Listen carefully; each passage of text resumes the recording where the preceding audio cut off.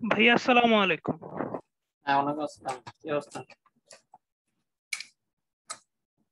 ভাই আলহামদুলিল্লাহ ভালো। ভাই আপনি কেমন আছেন? চলতেছে।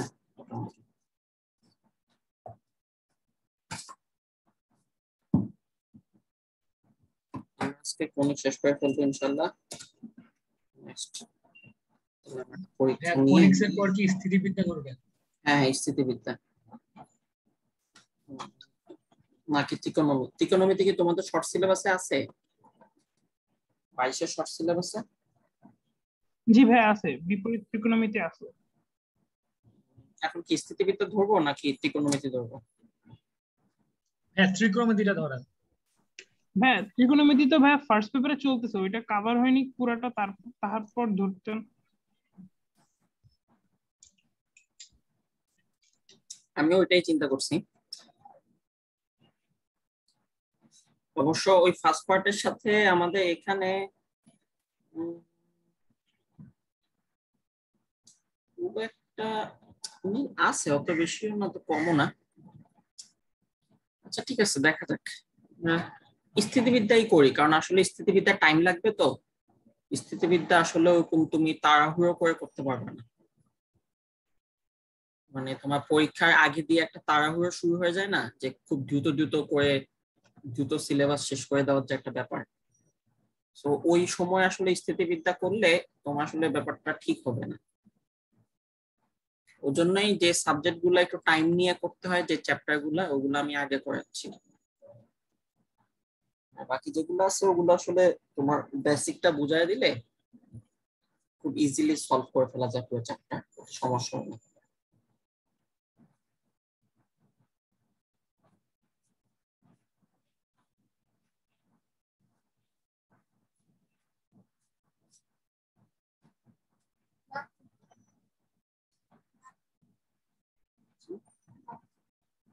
আসো, ওটা হলো এই যে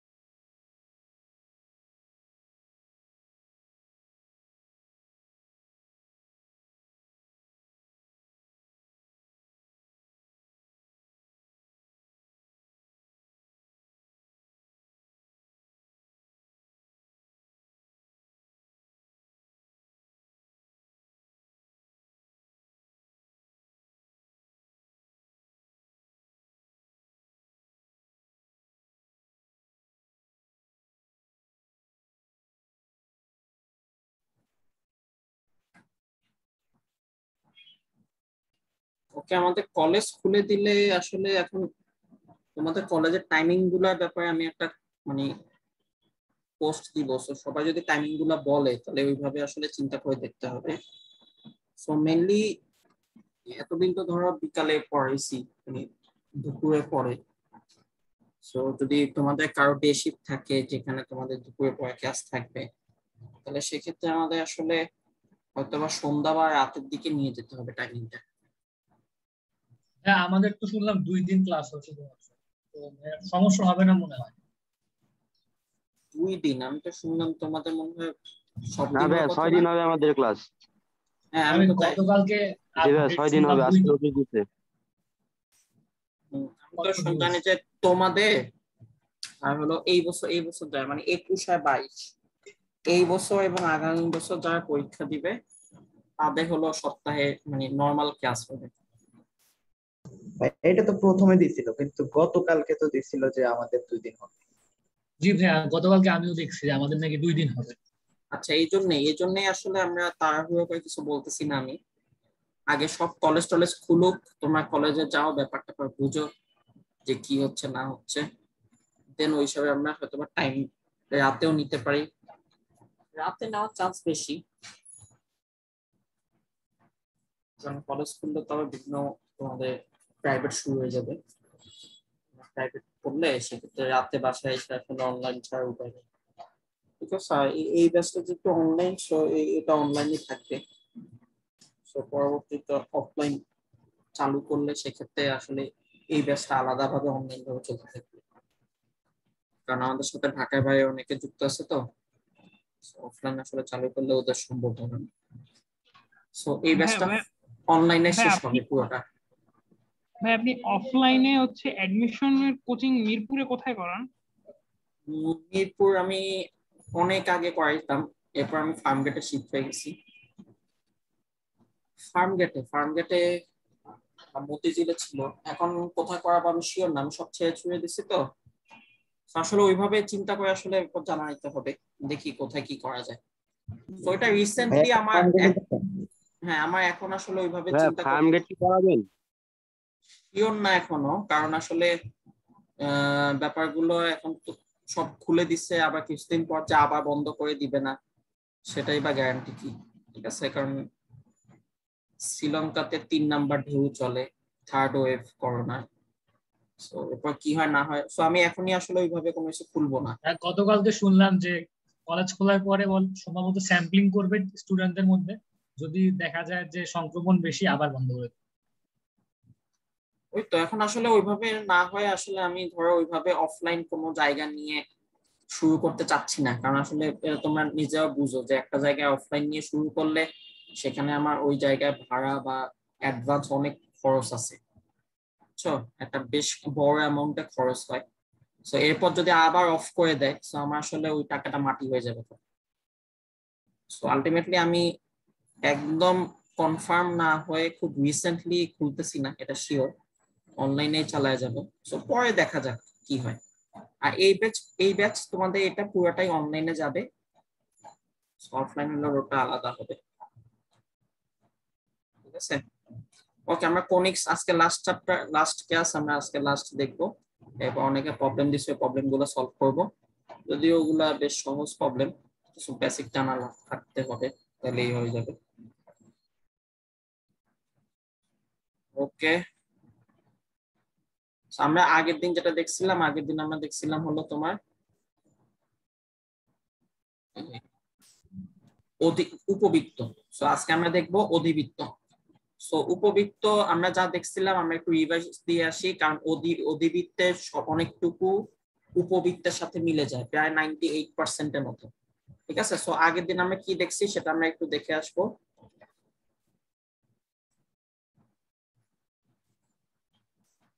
সো আমরা আগের দিন উপবৃত্ত সমীকরণ এটা দেখছিলাম, এটা হলো সমীকরণ ছিল, সমীকরণ কেমনে বের করে সেটা দেখছিলাম।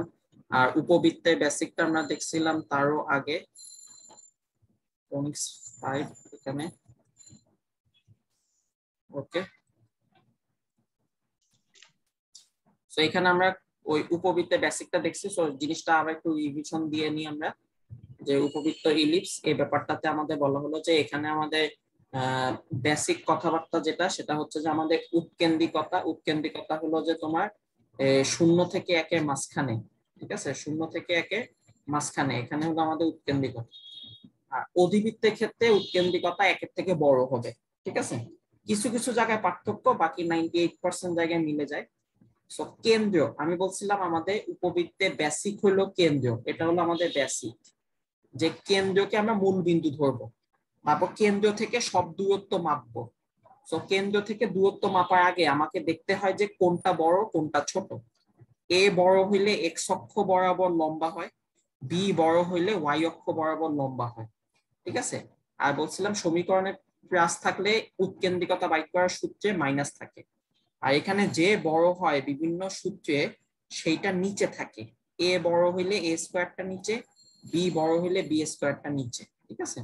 তারপর আমরা বলছিলাম যে আমাদের কাজই হবে এই চিত্র থেকে বা সমীকরণ থেকে 4টা বিন্দু বের করে ফেলা। 4টা বিন্দু বের করতে আমাদের 3টা দূরত্ব লাগবে, 3টা। সো একটা হলো তোমার কেন্দ্র থেকে শীর্ষবিন্দুর দূরত্ব এ, এইটা একটা দূরত্ব। ই দিয়ে গুণ করলে উপকেন্দ্রের দূরত্ব পাওয়া যায়, ই দিয়ে ভাগ করলে নিয়ামক বা দ্বিঘাক্ষের দূরত্ব পাওয়া যায়। সো 3টা দূরত্ব থেকে আমরা 4টা বিন্দু বের করতাম। 4টা বিন্দুতে যেটা মিলে যাইতো সেটা হয়তো 4 বিন্দু দিয়ে যে রেখাটা যায় সেটা হলো বৃহৎ অক্ষ, সেন্টার থেকে পাইতাম ক্ষুদ্র অক্ষ, তারপর এস বিন্দু থেকে পাইতাম উপকেন্দ্রিক লম্ব, আর তোমার জেড বিন্দু থেকে পাইতাম হলো নিয়ামক। সো এই হলো আমাদের কাহিনী ছিল উপবৃত্তে। এখন আমি যখন অধিবৃত্তে আসবো, সো অধিবৃত্তে মনে রাখতে হবে অধিবৃত্ত চ্যাপ্টারটাতে আমাদের 98% উপবৃত্তের সাথে মিলে যাবে, ঠিক আছে। অধিবৃত্ত সেটা হচ্ছে হাইপারবোলা। একটা কোশ্চেন ছিল, বলেন। কালকে একটা ম্যাথ করতে যায় ওইটা একটা দেখছিলাম ভাই, যে এরা বলছে যে যে যা মানে এমন একটা উপবৃত্তের সমীকরণ নির্ণয় করো যা √15, -1 বিন্দু দিয়ে যায় এবং যার নাভিদ্বয়ের মধ্যকার দূরত্ব 8। এবার নাভিদ্বয়ের মধ্যকার দূরত্ব দ্বারা কি বোঝাইছে? উপকেন্দ্র।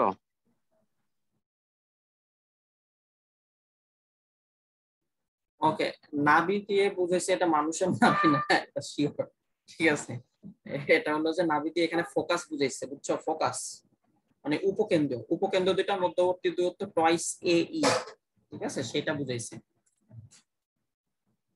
কি কি যে বাংলা ভাই, ভাই আমি নিজে দেখলে হাসি পায়। নাভি, নাভিদ্বয়ের দূরত্ব। ওকে, এটা উপকেন্দ্র বুঝায়, বুঝছো?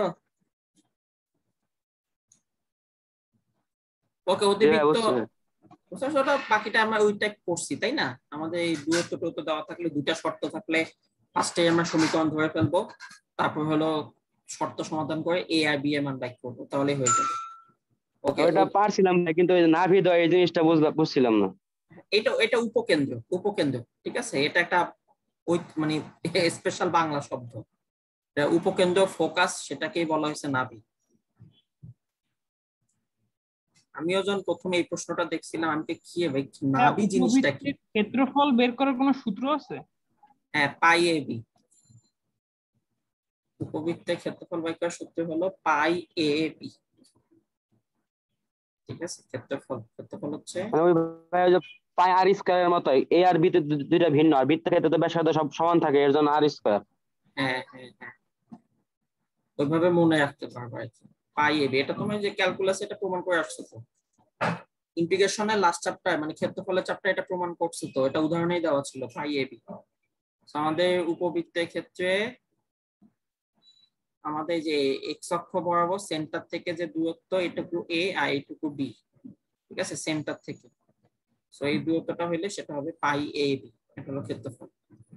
আর বৃত্তের ক্ষেত্রে ও যেটা বললো ঠিক পারফেক্ট বলছে, বলছে এই বৃত্তের আমাদের এটাও তো ব্যাসার্ধ আবার এটাও তো ব্যাসার্ধ, সো এই ক্ষেত্রে দুইটাই আর হয়। আমরা যদি এইভাবে মনে রাখি যে আর ইন্টু আর, তাহলে পাই আর স্কয়ার, সো সিমিলার টাইপ হয় তখন, যে এইখানেও পাই ইন্টু এইটা এই দৈর্ঘ্য ওই দৈর্ঘ্য, এই যে টুয়াইস আর আর আর স্কয়ার, আর এখানেও এ ইন্টু এই দৈর্ঘ্যটা আর এই দৈর্ঘ্যটা। ওকে, আমরা ফার্স্টে পার্থক্য দিয়ে শুরু করব, যে আসলে আমাদের এখানে পার্থক্যটা কি কি আছে উপবৃত্ত আর অধিবৃত্তের মধ্যে। সো প্রথম পার্থক্য হলো সমীকরণের পার্থক্য। 1 নাম্বার সমীকরণের পার্থক্য, বলা হয় যে সমীকরণে এখানে প্লাস থাকে, তার মানে x square by A square, আর এখানে থাকে Y square by B square equals to 1, ঠিক আছে। তো এখানে আমাদের এই যে সমীকরণ থাকে এমন হয়ে গেল।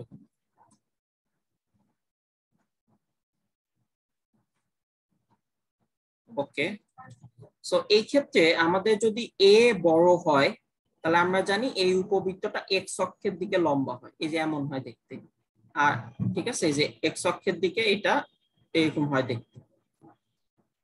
আর আমাদের যদি এখন এ ছোট হয় মানে বি বড় হয়, সমীকরণে কোনো পরিবর্তন আসে না, কিন্তু সমীকরণটা কিন্তু ওই যে প্লাস দিয়ে ওইভাবেই থাকে, কিন্তু আমাদের চিত্রে পরিবর্তন আসে। তার মানে চিত্র তখন আমাদের যে ওয়াই অক্ষের দিকে এরকম লম্বা হয়, এক্স অক্ষের দিকে চাপা হয়। ঠিক আছে, এটা আমরা জানি যে এরকম হয় তখন। আচ্ছা, অধিবৃত্তের ক্ষেত্রে যে ব্যাপারটা, অধিবৃত্তের ক্ষেত্রে আমাদের সমীকরণে পরিবর্তন আসবে। সমীকরণে পরিবর্তন আসবে তার মানে হলো তোমার এখানে এই জিনিসটা হবে x square by A square, plus থাকলে এটা হয় মাইনাস দিয়ে। ঠিক আছে, এটা মাইনাস দিয়ে হয় অধিবৃত্তের ক্ষেত্রে। তখন মনে রাখো ছোট বড় কোনো ব্যাপার না, মাইনাসের আগে কে আছে এটা মেইন কথা, মাইনাসের আগে কে আছে এটা মেইন কথা। সো মাইনাসের আগে যদি এক্স থাকে, মাইনাসের আগে যদি এক্স থাকে, তাহলে আমার চিত্রটা হবে এমন যে এক্স অক্ষের দিকে থাকবে এই অধিবৃত্ত গুলো। ঠিক আছে, এক্স অক্ষের দিকে থাকবে, তার মানে এই যে এরকম একটা হবে ডাবল ডট। ঠিক আছে, আর যদি আমাদের মাইনাসের আগে ওয়াই স্কোয়ার থাকে, কে বড় কে ছোট ডাজেন্ট ম্যাটার, এখানে বড় ছোট থাকতেই পারে, সমস্যা নাই। আপনি দেখবেন মাইনাসের আগে কে আছে, সো মাইনাসের আগে যদি ওয়াই থাকে তাহলে মনে রাখতে হবে এখানে আমাদের এই উপবৃত্তটা ওয়াই অক্ষ বরাবর অবস্থিত হবে। ঠিক আছে, এই যে ওয়াই অক্ষ বরাবর অবস্থিত হবে, উপরের দিকে নিচের দিকে এরকম ডাবল ডাবল। সো এই হলো একটা পার্থক্য উপবৃত্ত অধিবৃত্তের মধ্যে, যেখানে আমাদের ওই সমীকরণের পার্থক্য লক্ষ্য করা যায়। উপবৃত্তে প্লাস থাকে, বড় ছোট দিয়ে চিত্রের পরিবর্তন ঘটে, আর অধিবৃত্তে মাইনাসের আগে কে আছে সেই অনুযায়ী চিত্রের পরিবর্তন ঘটে, প্লাস মাইনাস বড় ছোট না, মাইনাসের আগে যে থাকবে সেই অনুযায়ী চিত্র হবে। মাইনাসের আগে এক্স স্কোয়ারও থাকতে পারে, মাইনাসের আগে ওয়াই স্কোয়ারও থাকতে পারে। ঠিক আছে, তো এক্স স্কোয়ার থাকলে এক্স অক্ষের দিকে চিত্র সবগুলা বিন্দু এক্স অক্ষ বরাবর অবস্থিত হবে, আর ওয়াই স্কোয়ারটা মাইনাসের আগে থাকলে সবগুলা বিন্দু ওয়াই অক্ষ বরাবর অবস্থিত হবে। ঠিক আছে, সো এই হলো আমাদের। বলো। হ্যাঁ, উপবৃত্তের ক্ষেত্রে তো একটা কন্ডিশন ছিল এমন যে ওই দ্বিঘাক্ষ ক্রস করলে শর্ত ঠিক থাকে না, এই জন্য মানে অপর সাইডে হচ্ছে আরেকটা তৈরি হয়ে হবে। কিন্তু ভাইয়া অধিবৃত্ত কেন দুইটা হয়? একই একই, এখানেও আমাদের সেম হয়, সেম কন্ডিশনটা স্টেবল থাকে না। ঠিক আছে, সেম সেম এখানেও আমাদের একটা বিন্দু থেকে তুমি দূরত্ব নিলে অন্য পয়েন্টে ওই সিস্টেমটা আমাদের অনুপাতটা ঠিক থাকে না, অনুপাতটা ঠিক থাকবে না। কারণ এই ক্ষেত্রে তো আমাদের কিন্তু নিয়ামক রেখা সবকিছু উল্টে যাচ্ছে। আমরা জানি হায়ের ভিতরে থাকে উপকেন্দ্র মানে এস, এস এখানে, আর এখানে হবে শীর্ষবিন্দু এ, এটা হবে শীর্ষবিন্দু এ, আর এই জায়গা হবে আমাদের সেন্টার, এটা হবে সেন্টার সি, আর এবার এর মাঝখানে হবে আমাদের নিয়ামক রেখা এম জেড এম প্রাইম। ঠিক আছে, সো আমার অপোজিট সাইডেও কি হচ্ছে, অপোজিট সাইডেও আমাদের সেম হচ্ছে, সেম আমাদের এখানে একটা নিয়ামক রেখা, এখানে একটা উপকেন্দ্র। ঠিক আছে, সো এগুলো তো আমাদের মেইনলি দ্বিঘাত। ঠিক আছে, দ্বিঘাত যেহেতু, তাহলে মনে রাখতে হবে তুমি যদি এক্স এর একটা মান বসাও তার জন্য তুমি ওয়াই এর ডাবল ডাবল মান পাবো, আবার আমি যদি ওয়াই এর একটা মান বসাই তাহলে আমি এক্স এর ডাবল ডাবল মান পাবো। সো আমি যখন বিন্দু বসায় বসায় চিত্র আঁকতে থাকবো তখন আমি দুই পাশেই মান পাইতে থাকবো। ঠিক আছে, সেম সেম পজিশনের জন্য আমি দুই পাশেই মান পাইতে থাকবো। তার মানে ঘটনাটা এমন যে আমি যদি এক্স এর একটা মান ধরি, তাহলে এই যে ধরো এই পজিশনের মান, এই পজিশনের মানের জন্য আমি যে উপরেও মান পাবো নিচেও মান পাবো, ওয়াই এর দুইটা মান পাবো। ঠিক আছে, আবার আমি যদি ওয়াই এর একটা পজিশন ধরি, তাহলে ওয়াই এর একটা পজিশনের জন্য আমি এক্স এর এখানেও মান পাবো, আমি এক্স এর এখানেও মান পাবো। তার মানে যেহেতু এগুলো দ্বিঘাত সেজন্য আমরা সবকিছুই ডাবল ডাবল পাচ্ছি। ঠিক আছে, সো ডাবল ডাবল পাওয়াতেই আমাদের মেইনলি হলো দুই ধরনের চিত্র, মানে দুই পাশে দুইটা চিত্র চলে আসে। এই উপবৃত্তের ক্ষেত্রেও সেম কন্ডিশন, যে আমি সেম এক্স এর মানের জন্য দুইটা ওয়াই এর মান পাবো, এই যে উপরে নিচে, আবার সেম ওয়াই এর মানের জন্য দুইটা এক্স এর মান পাবো ডানে ডানে। ঠিক আছে, তো আমাদের x O double Y O double, so তুমি চিত্র আঁকলে তখন তোমার দুই পাশ চলে আসে। বুঝতে পারছো? একইভাবে এখানেও চিত্র আঁকলে তখন দুই পাশে চলে আসে। সো আরেকটা ব্যাখ্যা হলো যে এগুলো যেহেতু আমাদের স্ট্যান্ডার্ড দ্বিঘাত সমীকরণ থেকে আসছে, সো দ্বিঘাত সমীকরণের যে ফান্ডামেন্টাল যে ইকুয়েশনটা থাকে সেখান থেকে আমাদের যে উৎকেন্দ্রিকতার যে কন্ডিশন যে একের থেকে বড়, সেটাকে স্যাটিসফাই করতে হইলে তখন তোমার এই কন্ডিশন গুলো মাইনা চলতে হয়।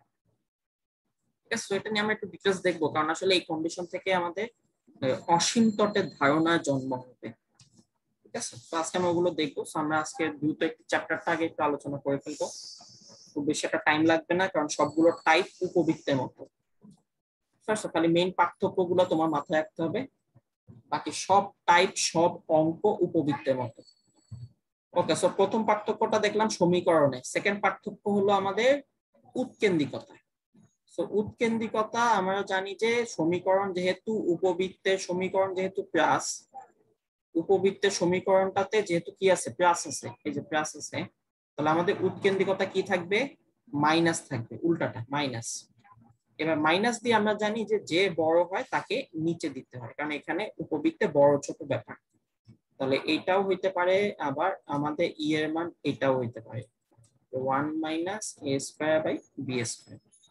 সো এখানে b বড় a ছোট। ঠিক আছে, আর অধিবৃত্তের ক্ষেত্রেও সেম কথা, যে ভাই উৎকেন্দ্রিকতা হবে উল্টা। উল্টা মানে সমীকরণের উল্টা। এখানে তাকায় দেখো সমীকরণে আছে মাইনাস, তাহলে আমাদের উৎকেন্দ্রিকতা হবে প্লাস। আর এখানে বড় ছোট ব্যাপার না, এখানে হলো মাইনাসের আগে যে আছে সে নিচে থাকবে, মাইনাসের আগে যে আছে সে নিচে থাকবে। ঠিক আছে, মাইনাসের আগে যে আছে সে নিচে থাকবে, তার মানে এখানে আমাদের a স্কয়ারটা নিচে থাকবে। কেন?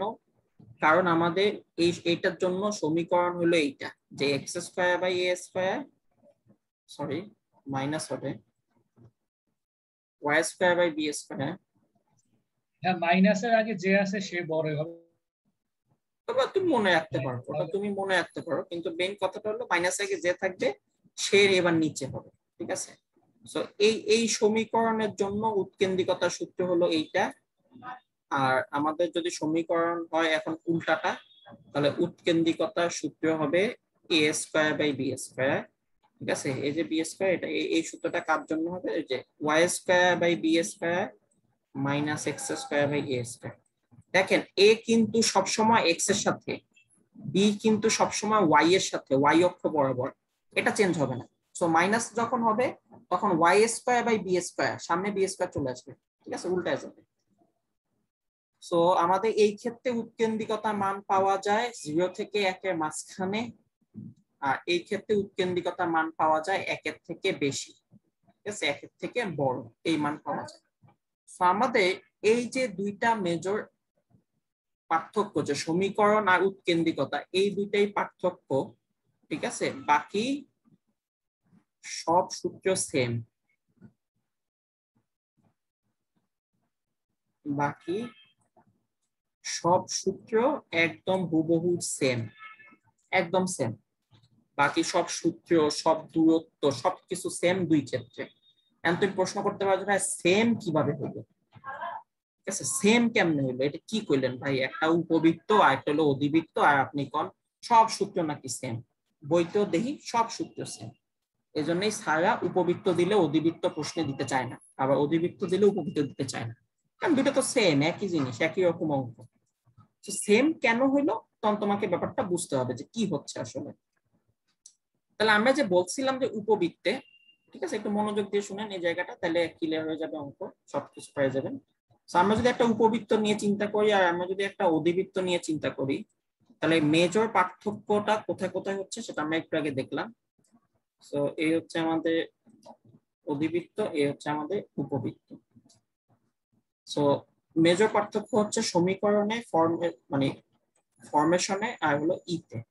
আচ্ছা, এখন আমি যদি বিন্দুগুলা চিন্তা করি, সো বিন্দুগুলা চিন্তা করলে আমরা জানি x অক্ষ y অক্ষের ছেদ বিন্দু, এটা হবে সেন্টার সি, এখানে x অক্ষ y অক্ষের ছেদ বিন্দু, এটা হবে সেন্টার সি। দুই ক্ষেত্রেই সেন্টার 0 0, দুই ক্ষেত্রেই আমার সেন্টার 0 0 কমন। আচ্ছা, এই হচ্ছে আমাদের শীর্ষবিন্দু। সো শীর্ষের দূরত্ব হচ্ছে এখানে কত, এই দূরত্বটা হচ্ছে a, আর এখানেও আমাদের এই যে এই মাথাটা হলো শীর্ষবিন্দু, আবার এই মাথাটাও শীর্ষবিন্দু। ঠিক আছে, তো এই দূরত্বটাও হচ্ছে আমাদের a দূরত্ব। তাহলে শীর্ষের স্থানাঙ্ক আমরা পেয়ে যাই প্লাস মাইনাস a, 0, এটা পেয়ে যাই। আচ্ছা, তাহলে আমরা জানি এবার এখানে আমাদের হলো এই জায়গায় s, আর এখানে থাকে হলো আমাদের z, এই বিন্দুটা z, mz m। এবং আমি দেখতে পাচ্ছি যে ভাইয়া সি বিন্দু থেকে এস এর দূরত্বটা কম, আর সি বিন্দু থেকে জেড এর দূরত্বটা বেশি, নিয়ামকের দূরত্বটা বেশি। আর এখানে আমরা দেখতে পাচ্ছি হাত যেহেতু উল্টায় গেছে, তার মানে এইবার উপকেন্দ্র থাকবে ভিতরের দিকে এখানে, আর নিয়ামক থাকবে জেড বিন্দুটা থাকবে এখানে। ঠিক আছে, এই যে এম প্রাইম, এটা হচ্ছে আমাদের জেড বিন্দু, আর এটা হচ্ছে এম। আমি এইবার সেন্টার থেকে কিন্তু জেড বিন্দুটা কাছে, আর সেন্টার থেকে কিন্তু আমার এখন এস বিন্দুটা দূরে। এখানে কি ছিল, এখানে সেন্টার থেকে এস কাছে ছিল, আর এখানে সেন্টার থেকে জেড কাছে, উল্টায় গেছে, এসটা এখন দূরে চলে গেছে, উপকেন্দ্র দূরে চলে গেছে।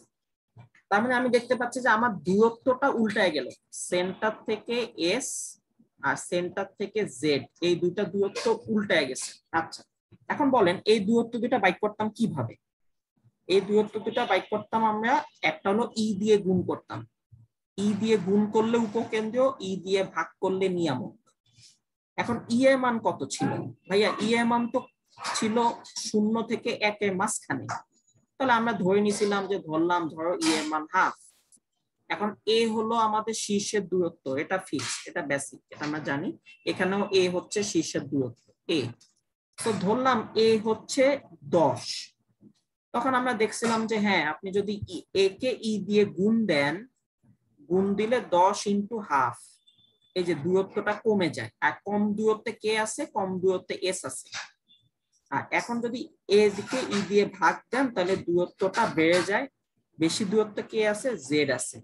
সো এই ই দিয়ে গুণ করলে কাছেরটা পাওয়া যাচ্ছে, কেন? কারণ এই যে দূরত্ব কমে যাচ্ছে, আর ই দিয়ে ভাগ করলে দূরত্ব বেড়ে যাচ্ছে, সো দূরত্বটা পাওয়া যাচ্ছে। এভাবে আমরা উপবৃত্তটা দেখছিলাম। এখন খেয়াল করো, এই হাইপারবোলার জন্য ই এর মান কিন্তু 1 এর থেকে বেশি, ই এর মান 1 এর থেকে বেশি। সো 1 এর থেকে বেশি, ধরো আমি 2 ধরলাম, এবার 2, আর এ ধরলাম আগের মতো 10, এ ধরলাম 10। সো এইবার আমি যদি এই এ কে ই দিয়ে গুণ করি, তাহলে 10 দুগুণে আমার হয়ে যাচ্ছে 20। তার মানে এ কে ই দিয়ে গুণ করলে এবার বড় দূরত্ব পাওয়া যাচ্ছে, এ কে ই দিয়ে ভাগ করলে দেখো 10/2 5, ছোট দূরত্ব চলে আসতেছে। তার মানে আমি যখন গুণ দিচ্ছি তখন আমার ভ্যালুটাও উল্টায় যাচ্ছে, ই দিয়ে গুণ করলে বড় দূরত্ব পাওয়া যাচ্ছে, আর গুণ করলে আমরা জানতাম কাকে পাওয়া যায়, উপকেন্দ্র পাওয়া যায়। আর এখানে চিত্রে তাকায় দেখেন, এই যে অধিবৃত্তের চিত্রে তাকায় দেখেন, উপকেন্দ্রটাই বেশি দূরে আছে। তার মানে এটাকে এ ই দিয়েই গুণ করতে হবে, কারণ গুণ করলে এই যে দূরত্বটা এখন বেড়ে যায়, এই যে দূরত্বটা বেড়ে গেছে। আর এখানে আমরা ভাগ করলে দূরত্ব কমে বেশি হয়ে যেত, তাহলে জেডটা বেশি দূরত্বে ছিল, আর এখানে ভাগ করলে দূরত্ব কমে যাচ্ছে, আবার জেডটাও কাছে আছে, দূরত্ব কম, তাহলে এখানে ভাগ করলে জেডে চলে আসবে। সো আসলে দুইটা জিনিস উল্টায় যাওয়াতে, ওই যে আমরা বলি না মাইনাসে মাইনাসে প্লাস, ওরকম হয়ে গেছে। আপনার দেখেন আপনার চিত্রটা উল্টায় গেছে, তার মানে আগে যেটা দূরে ছিল সেটা কাছে আসছে, আগে যেটা কাছে ছিল ওটা দূরে গেছে, এস বিন্দু আর জেড বিন্দু। আবার ই এর মানও চেঞ্জ আসছে, ই এর মান আগে ই এর মান 1 এর থেকে কম ছিল, ভগ্নাংশ, সো গুণ দিলে কমা যাইতো, ভাগ দিলে বেশি হইতো। আর এখন ই এর মান 1 এর থেকে বড়, সো গুণ দিলে বেশি হয়, ভাগ দিলে কমে যায়। তার মানে এখানেও উল্টায় গেছে, সো আমার দূরত্ব উল্টায় গেছে, এ ইও উল্টায় গেছে। সো ডাবল উল্টানোতে আসলে কোনো সূত্র চেঞ্জ হয় নাই, মাইনাসে মাইনাসে প্লাস ওরকম ব্যাপার, দুইটা উল্টাইছে, এজন্য সব সূত্র ঠিক হয়ে গেছে। ঠিক আছে, সো এই জন্যই কোনো সূত্রেই চেঞ্জ হয়নি, বুঝতে পারছি? তাহলে এই ক্ষেত্রে যেহেতু আমাদের চিত্রটা উল্টায় গেছে, আবার ই এর মানেও পরিবর্তন আসছে, সো আপনি গুণ করলে এবার বেশি দূরত্ব পাবেন, তার মানে গুণ করলে আপনি আলটিমেটলি এস পাবেন, এস। আবার ভাগ করলে কম দূরত্ব পাবেন, তার মানে আপনি ভাগ করলে জেড পাবেন, আর জেডটাই কিন্তু এখন সি বিন্দুর কাছে, কারণ চিত্র উল্টা, তো চিত্র ওইদিকে, হা করে আছে ওইদিকে, তাহলে জেডটাই এখন সি বিন্দুর কাছে। ঠিক আছে, সো আলটিমেটলি কিছুই চেঞ্জ হবে না, সব সূত্র সেম থাকবে। ঠিক আছে, সব সূত্র সেম থাকবে, সব প্রসেস সেম থাকবে, সবকিছু সেম।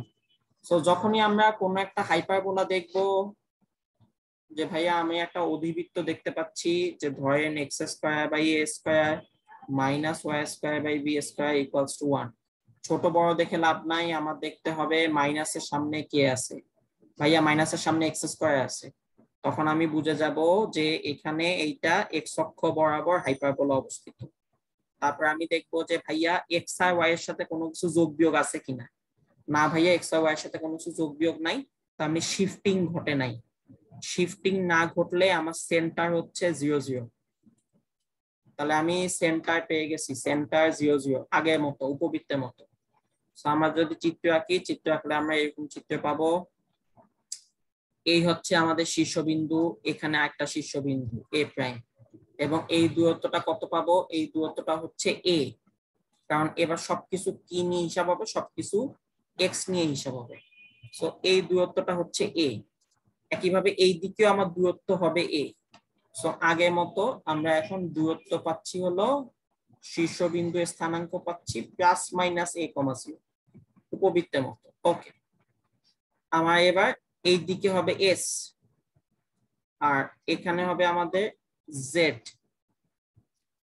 তাহলে mz m প্রাইম। একইভাবে এই দিকে হবে s প্রাইম আর এদিকে হবে আমাদের দিগাক্ষ m prime z prime m double prime. তাহলে আমরা একটু আগে দেখছি ই এর মান চেঞ্জ হয়ে গেছে, ই এর মানটা কত, ই এর মানটা কত, ই এর মান হচ্ছে √1 প্লাস মাইনাসের সামনে আছে a স্কয়ার, সো a স্কয়ারটা নিচে b square by a square, এবং এই ই এর মান কি হবে, 1 এর থেকে বেশি আসবে। সো ই এর মান চেঞ্জ হয়ে যাওয়াতে এখন যখন আপনি গুণ দিচ্ছেন, এ কে ই দিয়ে গুণ দিচ্ছেন, তখন বড় দূরত্ব মানে এস এস পর্যন্ত দূরত্ব, আর এ কে যখন ই দিয়ে ভাগ করতেছেন তখন জেড এর দূরত্ব, মানে আলটিমেটলি সব সেম। উপবৃত্তে আমরা গুণ দিলে উপকেন্দ্র, ভাগ দিলে নিয়ামক, এখানেও গুণ দিলে উপবৃত্ত, উপকেন্দ্র, ভাগ দিলে নিয়ামক, কোনো কিছু চেঞ্জ হবে না। এই যে গুণ দিছি তাহলে এস হচ্ছে প্লাস মাইনাস এই, ভাগ দিছি তাহলে জেড হচ্ছে এ বাই ই। ওকে, তাহলে এই চারটা বিন্দু দিয়ে যে যায় তাকে আমরা বলছিলাম বৃহদক্ষ।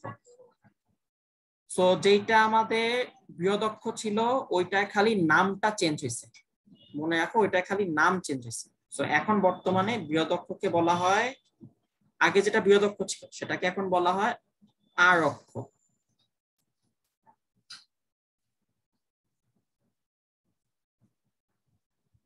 এটাকে বলা হয় এখন আর অক্ষ, ঠিক আছে, আর অক্ষ। এটাই মনে রাখো, এটাই আগে ছিল বৃহদক্ষ উপবৃত্তের জন্য। আর উপবৃত্তে আমরা এটাকে বলতাম কি, ক্ষুদ্র অক্ষ, এখন সেটাকে আমরা বলবো অনুবন্ধী অক্ষ, নামটা চেঞ্জ হয়েছে অনুবন্ধী অক্ষ। এটাই আমাদের ওইখানে ছিল কি বলতো, ওইখানে ছিল ক্ষুদ্র অক্ষ। এই দুইটা নাম চেঞ্জ হয়েছে, আর কিচ্ছু চেঞ্জ নাই। সো সবগুলা বিন্দু দিয়ে যে যাবে সে বৃহদক্ষ ছিল, বৃহদক্ষকে আমরা এখন বলবো আর অক্ষ। সো এই যে কমন পার্ট, সেই কমন পার্টটা দিয়েই আমরা পেয়ে যাব কি বলতো, পেয়ে যাব হলো আমরা সেই বৃহদক্ষ পেয়ে যেতাম, আর আমরা এখানে পাবো হলো আর অক্ষ। সো আর অক্ষের সমীকরণ কমনটা y = 0, আর দৈর্ঘ্য ছিল কি বড়টার ডাবল, আর এখানে হবে কি, এখানে হবে সামনে যে আছে তার ডাবল টুয়াইস এ। ওকে, আর সেন্টারে যে মিলবে না, এবার হলো যেগুলো মিলবে না সেগুলো দিয়ে বাকিটা মতো। সেন্টার থেকে পেতাম ক্ষুদ্র অক্ষ, এখানে তার নাম হয়ে গেছে অনুবন্ধী অক্ষ। তাহলে অনুবন্ধী অক্ষের সমীকরণ সেটা হচ্ছে x = 0, আর অনুবন্ধী অক্ষের দৈর্ঘ্য সেটা হচ্ছে মাইনাসের পরে যে থাকবে তার ডাবল। এস বিন্দু থেকে যেটা পাইতাম সেটা হচ্ছে উপকেন্দ্রিক লম্বের সমীকরণ, এখানেও সেটা সেম, উপকেন্দ্রিক লম্বের সমীকরণ সেটা হচ্ছে x ± ae, আর আচ্ছা সরি এটা সমীকরণ হবে, আর দৈর্ঘ্যটা হচ্ছে আগের মতো 2b²/a, সব সেম বাবা, কোনো কিছু ভয় পাওয়ার কিছু নাই, একদম পুরো হুবহু সেম, ঠিক আছে। আর দৈর্ঘ্য হলো উপবৃত্তের মতো। সো একটা পারলে আপনার 2 চ্যাপ্টার শেষ, এই হলো সুবিধা। আইডি পোলাপেন ভয় পায়। ওকে, জেড বিন্দু দিয়ে নিয়ামক শেষ। সো পুরো প্রসেসটা আগের মতো, তিনটা দূরত্ব চারটা বিন্দু সব মান পেয়ে যাবো, তিনটা দূরত্ব চারটা বিন্দু সব মান পেয়ে যাবো, ঠিক আছে। আমার যদি এখন এটা এক্স অক্ষে না হয়ে ওয়াই অক্ষে হইতো তাহলে সেক্ষেত্রে আমরা কি করতাম, সেক্ষেত্রে আমরা টোটাল জিনিসটা ওয়াই অক্ষে নিয়ে আসতাম এবং সবকিছু বি দিয়ে হিসাব হতো। এখানে যেমন এ দিয়ে হিসাব হইছে এখানে সব বি দিয়ে হিসাব হতো। উপবৃত্তে যেমন করছি ওরকম, আর কিছু না, একদম সেম সেম। তো ভাইয়া লিখে যাচ্ছি, তোমরা একটু দেখো, ঠিক আছে। সবকিছু বি দিয়ে হিসাব হবে, তার মানে এটা হবে Y square by B square minus x square by A square equals to 1। So এই ক্ষেত্রে আমাদের ই এর মান হবে 1 প্লাস সামনে যে আছে সে নিচে থাকবে এ স্কয়ার বাই বি স্কয়ার। আর আমরা যদি এখন চিত্র আঁকি, তো চিত্র আঁকলে এখন সবকিছু ওয়াই অক্ষ বরাবর অবস্থিত। সো চিত্রটা এমন হবে, ঠিক আছে। সো এখানে পাবো আমরা সেন্টার, এখানে আমাদের শীর্ষ, এখানে আরেকটা শীর্ষ। হ্যাঁ, উপকেন্দ্রিক লম্বের দৈর্ঘ্য কিরকম হবে? উপকেন্দ্রিক লম্বের দৈর্ঘ্যটা এই যে এরকম, ওই যে সেন্টার এস এস থেকে লম্ব টানলে যেটা পাওয়া যায়, এই যে এটা, এটা তো ছেদ আগেরটার মতোই, আগেরটার মতো, যে এটা ছেদ করবে, হ্যাঁ এটা ছেদ করবে, ছেদ করলে এটা দৈর্ঘ্য হবে এই যে 2b স্কয়ার বাই a, এই যে দৈর্ঘ্য 2b স্কয়ার বাই a, যে বড়টা নিচে। সমীকরণটাও কি ওরকমই থাকবে, মানে ধরেন হ্যাঁ y আগে আসলে তখন আবার ওই b আগে মানে a উপরে চলে যাবে, b নিচে চলে আসবে ওরকম? হ্যাঁ ওরকম ওরকম।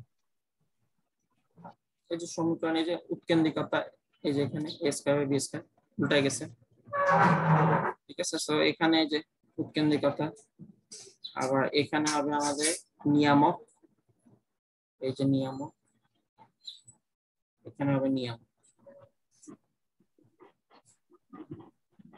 n, এটাকে আমরা ধরবো z। মাইনাসের আগে যেটা থাকবে সেটা নিচে হবে। হ্যাঁ হ্যাঁ, মাইনাসের আগে যে থাকবে সে নিচে, এবং সেই আমার বেসিক, ওই অক্ষের সবকিছু হবে। তো মাইনাসের আগে y স্কয়ার কেন হবে, এইটা হলো এইভাবে, এইভাবে যদি আমরা চিত্র আঁকি তাহলে আমরা ওই যে চিত্র এইভাবে পাই, ঠিক আছে। এখানে উল্টায় যায় জাস্ট, ঠিক আছে।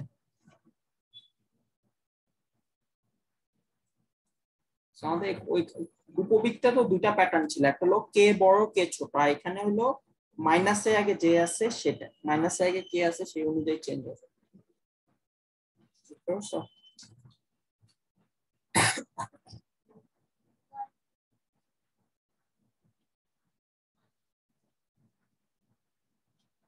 তিনটা দূরত্ব আমরা বাইর করতাম, একটা হলো সেন্টার থেকে শীর্ষের দূরত্ব, সেটা হবে এখন বি, মনে আছে কিনা, এই যে B.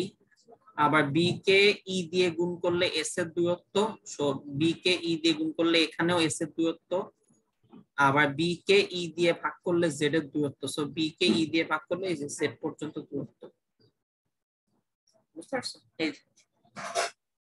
So same same condition, same same জিনিস, সবকিছু সেম, সব সেম, এখানে আলাদা করে মাথায় কোনো প্যারা নেওয়ার কিছু নাই। সেন্টার হচ্ছে 0 0, শীর্ষ হচ্ছে এবার ওয়াই অক্ষ যেহেতু, তাহলে প্লাস মাইনাস বি, সবকিছু বি দিয়ে হবে। বি কে ই দিয়ে গুণ করলে উপকেন্দ্র, ই দিয়ে ভাগ করলে নিয়ামক বা জেড, তাহলে 0 plus minus BE, R Z হচ্ছে 0 plus minus B by E. So একই কথা আমি এখানে বলছি, এখানে যেখানে চারটা বিন্দুতে যেটা মিলে যাবে, চারটা বিন্দুতে যেটা মিলে যাবে সেটা হচ্ছে ওই চারটা বিন্দু দিয়ে যায় এমন রেখার সমীকরণ। সো এখানে তো বৃহৎ অক্ষ হইতো, এখন সেটাকে আমরা বলবো হলো আর অক্ষ, ঠিক আছে। সেটাই হচ্ছে আমাদের এখন আর অক্ষের সমীকরণ। আর অক্ষের সমীকরণ হচ্ছে x = 0, আর আর অক্ষের দৈর্ঘ্য সেটা হচ্ছে মাইনাসের সামনে যে আছে তার ডাবল, ছোট বড় না। এখন সেন্টার থেকে পাবো ক্ষুদ্র অক্ষ, পাইতাম ক্ষুদ্র অক্ষের নাম এখন অনুবন্ধী অক্ষ, ঠিক আছে। সো অনুবন্ধী অক্ষ, অনুবন্ধী অক্ষের সমীকরণ সেটা হচ্ছে আমাদের y = 0, আর অনুবন্ধী অক্ষের দৈর্ঘ্য এটা হচ্ছে আমাদের টুয়াইস a। এস বিন্দু থেকে যেটা পাইতাম সেটা হচ্ছে আমাদের উপকেন্দ্রিক লম্ব, সো উপকেন্দ্রিক লম্বের সমীকরণ সেটা হচ্ছে x না সরি y, y =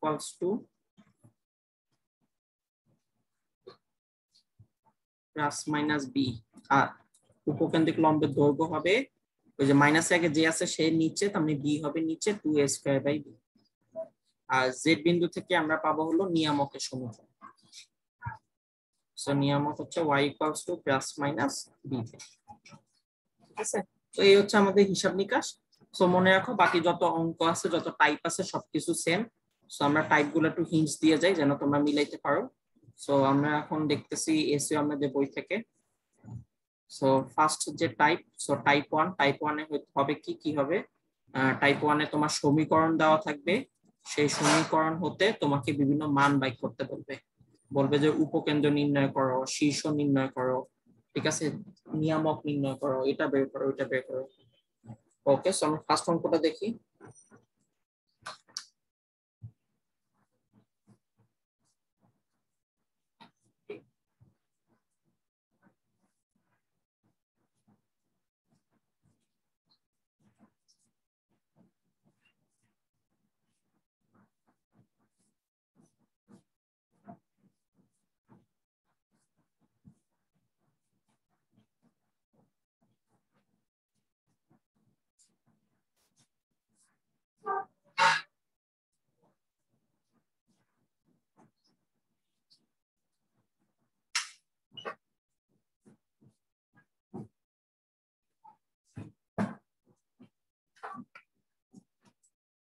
ওকে, প্রশ্ন আমরা দেখি। দেখেন এটা আপনি যে বই থেকে দেখেন না কেন কোনো সমস্যা নাই, আপনি খালি মাথায় আইডিয়া গুলো মাথায় রাখলে তাহলেই হবে।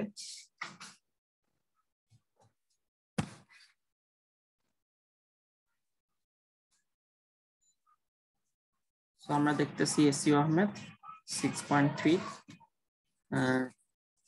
এটার একের এক দেখো, একে বলছে 16x² - 25y² = 400। সো আমার এক পাশে 1 বানাইতে হবে, সো আমরা x² ডিভাইড বাই এটা নিয়ে নিলাম, তাহলে 25 এখানে চলে আসবে, আর y² নিচে চলে আসবে 16, তার মানে 4² = 1। সো কে বড় কে ছোট সেটা ডাজেন্ট ম্যাটার, আমি দেখবো মাইনাসে আগে কি আছে। তো ভাইয়া মাইনাসে আগে x² আছে, তখন বুঝে গেলাম সবকিছু x অক্ষ বরাবর অবস্থিত, তার মানে আমার এখানে সবকিছু x অক্ষ বরাবর অবস্থিত হবে, তাই না? তাহলে এই যে এটা হবে সেন্টার, এটা হবে a, এটা হবে s, এটা হবে z, ঠিক আছে? এগুলো আমরা জানি। ফার্স্টে আমরা ই বের করে ফেলবো, ই হবে √1 প্লাস মাইনাসে আগে যে আছে সে নিচে, আর পরে যে 4² মানে 16 সেটা উপরে, তাহলে কত আসে দেখো তো, 25, 30, 40, 41, তাহলে √41/5, এটা হলো মান। আচ্ছা, তাহলে আমরা জানি যে ফার্স্টে সেন্টার তো 0 0, কারণ x আর y এর সাথে কোনো কিছু যোগ বিয়োগ হয় নাই, সো যোগ বিয়োগ হয় নাই, তাহলে সেন্টার 0 0 একদম মূল বিন্দু। ওকে, দেন শীর্ষ এটা যেহেতু সামনে x আছে তাহলে 5 দূরত্বে হবে শীর্ষ, তাহলে শীর্ষের দূরত্ব হবে এখানে a, ই দিয়ে গুণ করলে s এর দূরত্ব, ই দিয়ে ভাগ করলে z এর দূরত্ব, ঠিক আছে? তাহলে a এর মান হলো এই যে 5, তাহলে আমার শীর্ষ হচ্ছে ±5,0। ওকে, নেক্সট s, এই যে 5 এর মান যে 5, এটাকে কি করব, ই দিয়ে গুণ করব, তাহলে ই হচ্ছে 41/5, তাহলে 41/5 কে 5 দিয়ে গুণ করলে 5 5 কাটা যাবে, এখানে থাকবে ±√41,0। ওকে, এবার a কে ই দিয়ে ভাগ করব, a হচ্ছে 5, 5 কে √41/5 দিয়ে ভাগ করলে 5টা উল্টায় গুণ হয়ে যাবে এখানে, তাহলে 25/√41, তাহলে আমি z এর মান পেয়ে গেলাম ±25/√41,0, ঠিক আছে? ওকে, এখন এই যে 4টা বিন্দু, 3টা দূরত্ব, 4টা বিন্দু, সব মান পেয়ে যাবে। তো এই প্রসেসটা আমরা জানি। সো যেটা মিলে যাচ্ছে সেটা হবে আমাদের আর অক্ষ বা বিয়োগ অক্ষ। আর অক্ষ হচ্ছে y = 0, আর আর অক্ষের দৈর্ঘ্য কত, ওই মাইনাসের সামনে যে আছে তার ডাবল, মানে 5 দুগুণে 10, 5 আছে যেহেতু 5 দুগুণে 10। ওকে, সেন্টার থেকে যেটা মিলে নাই সেটা হবে ক্ষুদ্র অক্ষ, ক্ষুদ্র অক্ষের এখানকার নাম হচ্ছে অনুবন্ধী অক্ষ। তো ভুজ মিলে নাই, তাহলে x = 0, আর অনুবন্ধী অক্ষের দৈর্ঘ্য হচ্ছে পরেরটার ডাবল, 4 দুগুণে 8। এস বিন্দু থেকে পাবো উপকেন্দ্রিক লম্ব x equals to plus minus √41, আর উপকেন্দ্রিক লম্বের দৈর্ঘ্য সেটা হবে 2, ওই যে a সামনে আছে তাহলে a নিচে, তাহলে 2b²/a, সো 2 4 4 16/5, তাহলে 32/5। ওকে, z বিন্দু থেকে পাবো হলো নিয়ামক, সো নিয়ামক x equals to plus minus 25/√41, তাহলে এখান থেকে প্যাটার্নটা আসে √41 plus minus 41x plus minus 25 এই হচ্ছে নিয়ামক সমীকরণ। ঠিক আছে, তো দেখো সব আগের মতো, তো ভয় পাওয়ার কিছু নাই, আমাদের সব মিলে গেছে। কেন মিলে গেছে সেটাও আশা করি বুঝতে পারছেন, কারণ ভাই আমাদের ডাবল ডাবল উল্টায় গেছে। ঠিক আছে, কেন মিলে গেছে সেটাও বুঝতে পারছি, যে আমাদের চিত্র উল্টায় গেছে, চিত্র উল্টানোর ফলে জেড বিন্দু কাছে আসছে, এস বিন্দু দূরে গেছে, আবার ই এর মানও উল্টায় গেছে। ই এর মান আগে 1 থেকে কম ছিল, মানে ভগ্নাংশ ছিল, ভগ্নাংশ থাকাতে গুণ দিলে কমে যেত, ভাগ দিলে বেশি হয়ে যেত। আর এখন ই এর মানটা 1 থেকে বড় হয়েছে, সো গুণ দিলে বেশি হবে, ভাগ দিলে কম হবে। সো মানটাও উল্টায় গেল, চিত্র উল্টায় গেল, আলটিমেটলি সব সেম হয়ে গেল। বুঝতে পারছেন, সব সেম। 3টা দূরত্ব দিয়ে আমরা 4টা বিন্দু বাইর করব। এই যে 3টা দূরত্ব, একটা হচ্ছে এ, ই দিয়ে গুণ করলে উপকেন্দ্র, ই দিয়ে ভাগ করলে নিয়ামক, শেষ। ঠিক আছে, 4টা বিন্দু বাইর করবেন, 4টা বিন্দুতে যেটা মিলে যাবে সেটা আর অক্ষ, সি বিন্দুতে না মিললে অনুবন্ধী, আর এস বিন্দুতে যেটা মিলবে না সেটা উপকেন্দ্রিক লম্ব, আর জেড বিন্দুতে যেটা মিলবে না সেটা নিয়ামক। ঠিক আছে, তো আপনারা যেটা করতে পারেন সেটা হলো পরীক্ষা যখন আসবে আপনার চিত্রটা মানে এইভাবে প্রসেসে এই 4টা বিন্দু আপনি কোথাও রাফে লিখতে পারেন, লেখার পর আপনার যেটা যেটা চাইছে সেটা সুন্দর সুন্দর করে তুলে দিবেন। ঠিক আছে, নিশ্চয়ই খাতায় আমি যেভাবে করতেছি এভাবে করবেন না, তো অবশ্যই এটা রাফে কোথাও করে দেন যা যা চাইছে ওইভাবে সুন্দর করে লিখে দিবেন, তো এটা এত, এটা এত, এটা। ঠিক আছে, সো টাইপ 1টা আশা করি পারবা, এটা একদম উপবৃত্তের মতো, ইয়ে কিছু নাই।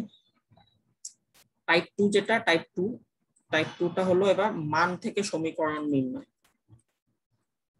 এটাও আমাদের উপবৃত্তের সাথে হুবহু সেম, মান হতে সমীকরণ নির্ণয়। এটা আমরা কয়টা টাইপ দেখছিলাম? এটা আমরা ভাইয়া 2টা টাইপ দেখছিলাম, একটা হলো basic formula. Basic formula, basic ফর্মুলাটা কি ছিল? বেসিক ফর্মুলাটা ছিল SP equals to EPM। So এখানেও তোমার ওই সবকিছু দেওয়া থাকতে হবে, তাহলে তুমি বেসিক ফর্মুলা দিয়ে করে ফেলতে হবে। আর আরেকটা দেখছিলাম আমরা 2 নাম্বার, যে বেসিক ফর্মুলা না দিয়ে অন্য কিছু দিয়ে দিবে। ঠিক আছে, সো অন্য কিছু দিয়ে দিলে আপনার যে নিয়ম সেই নিয়ম অনুযায়ী করতে হবে। সো আমি উপবৃত্তের গুলো একটু দেখায় আসি, তাহলে তোমাদের মনে পড়বে উপবৃত্তে কি করছিলাম আমরা। Conics 6, এই যে দেখো উপবৃত্ত, এখানে আমরা সুন্দর করে আলোচনা করছি। সো এইটাই আবার দেখবেন, এটাই অধিবৃত্তের সাথে মিলে যাবে। সো বেসিক ফর্মুলাতে কি করতে হইতো, এই যে দেখেন বেসিক ফর্মুলায় কি করতে হবে। বেসিক ফর্মুলায় ভাইয়া আপনার প্রশ্নের মধ্যে এই জিনিসগুলো দেওয়া থাকতে হবে, প্রশ্নের মধ্যে এই 3টা জিনিস দেওয়া থাকতে হবে, তাহলে আমি এই টাইপে করতে পারবো। কি কি? একটা হলো উপকেন্দ্রের স্থানাঙ্ক, নিয়ামকের সমীকরণ আর উৎকেন্দ্রিকতা, এই 3টা জিনিস দেওয়া থাকবে। তারপর আপনি কি করবেন, আপনি পি বিন্দু ধরবেন, ধরে SP equals to EPM এই সূত্রে বসায় দিবেন। ঠিক আছে, সো আপনার তো আসলে অন্য কিছু দিয়ে দিবেন না, আপনার এই যে উপবৃত্ত, এই উৎকেন্দ্রিকতা দেখে বুঝতে হবে যে এটা উপবৃত্ত না অধিবৃত্ত, কারণ অঙ্ক তো সব সেম। বুঝতে পারছেন, সব সেম। এখানে ই এর মানটা 1 থেকে কম আছে, সো এটা উপবৃত্ত হবে। 1 থেকে বেশি দিলেই এই অঙ্কটাই অধিবৃত্তের অঙ্ক হয়ে যাবে। ঠিক আছে, কিন্তু প্রসেস সেম, সব দিয়ে দিবে, আপনি পি বিন্দু ধরবেন, ধরে SP equals to EPM এ মানটা বসায় দিবেন, ডান, সব সেম, জাস্ট উপবৃত্তের জায়গায় অধিবৃত্ত কথাটা লেখা। ওকে, আদার ডাটা মানে অন্য ডাটা যদি দিয়ে দেয়, অন্য কিছু যদি না দিয়ে দেয়, তাহলে আমাদের ফার্স্টে যেটা করতে হবে, ফার্স্টে হলো কোশ্চেন থেকে কেন্দ্রের অবস্থান বাইর করতে হবে। কেন্দ্রের অবস্থান বাইর করার জন্য আমরা প্রসেস দেখছিলাম, যে কেন্দ্রের অবস্থান মানে বেসিক বাইর করতে হবে, সেটা হচ্ছে সেন্টার 0 0, A বড় B ছোট, যদি কিছু না বলে দেয়। ঠিক আছে, বলে দিল তো বলে দিল। আর যদি কেন্দ্রের অবস্থান আপনি অন্য কিছু পান, আলফা বিটা পান, তাহলে আপনি যে এটা ধরবেন x minus a R y minus beta, alpha minus beta, x minus alpha minus beta. আর উপবৃত্ত তো এইটা, অধিবৃত্ত হইলে খালি প্লাসের জায়গায় কি ধরবেন, মাইনাস ধরবেন, ঠিক আছে। আর যদি কিছুই না বলে দেয় তাহলে সেন্টার 0 0 ধরবেন, সেক্ষেত্রে সমীকরণ ধরবেন এইটা, খালি প্লাসের জায়গায় হবে মাইনাস, ঠিক আছে, আর কিছু না। এরপর শর্ত সমাধান করবেন, a আর b বাই করবেন, বুঝতে পারছি? সো এই হলো আমাদের যে উপবৃত্ত। এখন উপবৃত্ত কথার জায়গায় জাস্ট অধিবৃত্ত কথাটা লেখা থাকবে। ওকে, তারপর আমরা এটাও বলছিলাম যে প্লাস মাইনাস দেখতে হবে। আপনার প্লাস মাইনাস যদি সামনে থাকে তাহলে এ দিয়ে অঙ্ক হবে, এ মানে এক্স অক্ষ বরাবর, ঠিক আছে। ওকে, তো আসলে আমরা অধিবৃত্তে কিছু অঙ্ক দেখি, তাহলে আমাদের আইডিয়া হবে। বলেন। উপবৃত্ত থেকে একটা প্রশ্ন ওখানে হচ্ছে যে মানে উপবৃত্তের উপরস্থ একটা বিন্দুর সাথে সংযোগ রেখা, এই দুটো যোগফল নাকি সবসময় হচ্ছে বৃহদাক্ষের সমান হতে হবে? হ্যাঁ হ্যাঁ, ওটা একটা সূত্র, ঠিক আছে, ওটা একটা সূত্র। সেটা হচ্ছে উপবৃত্তে আর অধিবৃত্ত সেম সূত্র, যে আমরা উপবৃত্তে যদি দুইটা উপকেন্দ্র এস এস প্রাইম, এখান থেকে উপবৃত্তের উপরস্থ যে কোনো বিন্দু পি এক্স কমা ওয়াই, তখন S P R S prime P, S P R S prime P এই দুটা যোগফল হবে বৃহদক্ষের সমান, হলো উপবৃত্তের জন্য, ঠিক আছে। আর অধিবৃত্ত যদি হয় তাহলে অধিবৃত্তে জাস্ট প্লাসের জায়গায় minus, S P minus S prime P equals to twice, ঠিক আছে। এইটা দিয়ে আমরা সমীকরণ নির্ণয় করে থাকি, এটা দিয়ে আমরা সমীকরণ বের করে থাকি। তো ভাই অধিবৃত্তে বুঝবো কিভাবে কোনটা এস প্রাইম, মানে কোনটা বিয়োগ করবো আর কি? বিয়োগ তুমি যে কোনোটা ধরে করতে পারো, কোনো সমস্যা নেই। মানে পি হলে যে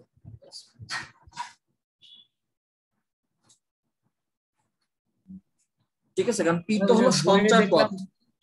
কিছু ম্যাথ হচ্ছে এই সূত্র দিয়ে সলভ করছে, তখন হচ্ছে কিছু ম্যাথ এটা দিয়ে করছে, কারণ হলো আপনার এই ম্যাথ আমি কখন করব, যখন আমাদের দুইটা উপকেন্দ্র দিয়ে দিবে, উপকেন্দ্র দিয়ে উপবৃত্তের সমীকরণ বের করতে বলবে এবং সাথে বৃহদক্ষ দেওয়া থাকবে, উপকেন্দ্র দেওয়া থাকতে হবে, বৃহদক্ষের দৈর্ঘ্যটা দেওয়া থাকতে হবে টুয়াইসে, বৃহদক্ষের দৈর্ঘ্য। তখন তুমি এই নিয়মে এই সূত্রে বসায় দিলে অঙ্কটা হয়ে যায়, ঠিক আছে। কিন্তু এখানে একটা ঝামেলা হলো, এখানে তোমার দুইটা রুট ওভার সলভ করতে হবে। একটা পিএসপি কিন্তু কি দুইটা বিন্দুর মধ্যবর্তী দূরত্ব, সো এটা সূত্রে কি আসবে, একটা রুট ওভার আসবে, আবার এখানে আরেকটা রুট ওভার আসবে।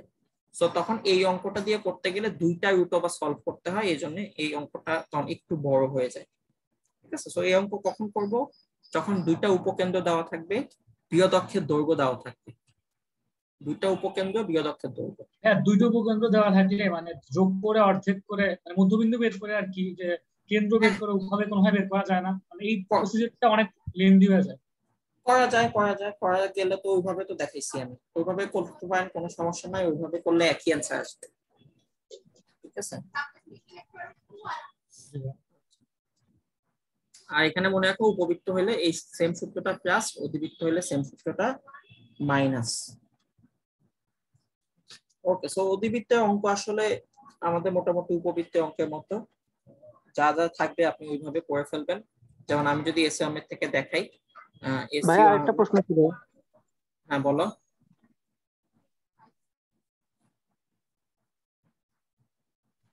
এবার সেটা হচ্ছে যে ওই আমরা টাইপ 1 এ যখন সমীকরণ হতে মান নির্ণয় করছিলাম, হ্যাঁ, ওইখানে যদি এক্স ওয়াই যুক্ত কোনো পদ দিয়ে দেয়, রোটেশন হবে বাবা, তখন তো অনেক বড় একটা ব্যাপার। ভাই ওরকম একটা দেখাই দিলে ভালো হয়, তখন মানে সমীকরণটা সলভ করবো কিভাবে? ঠিক আছে, তখন আমি দেখাই দিই, পরে আবার মাথা টাথা ঘুরেলে আমার দোষ নাই। হ্যাঁ, বললেন যে ভাই এটা কি করছে না,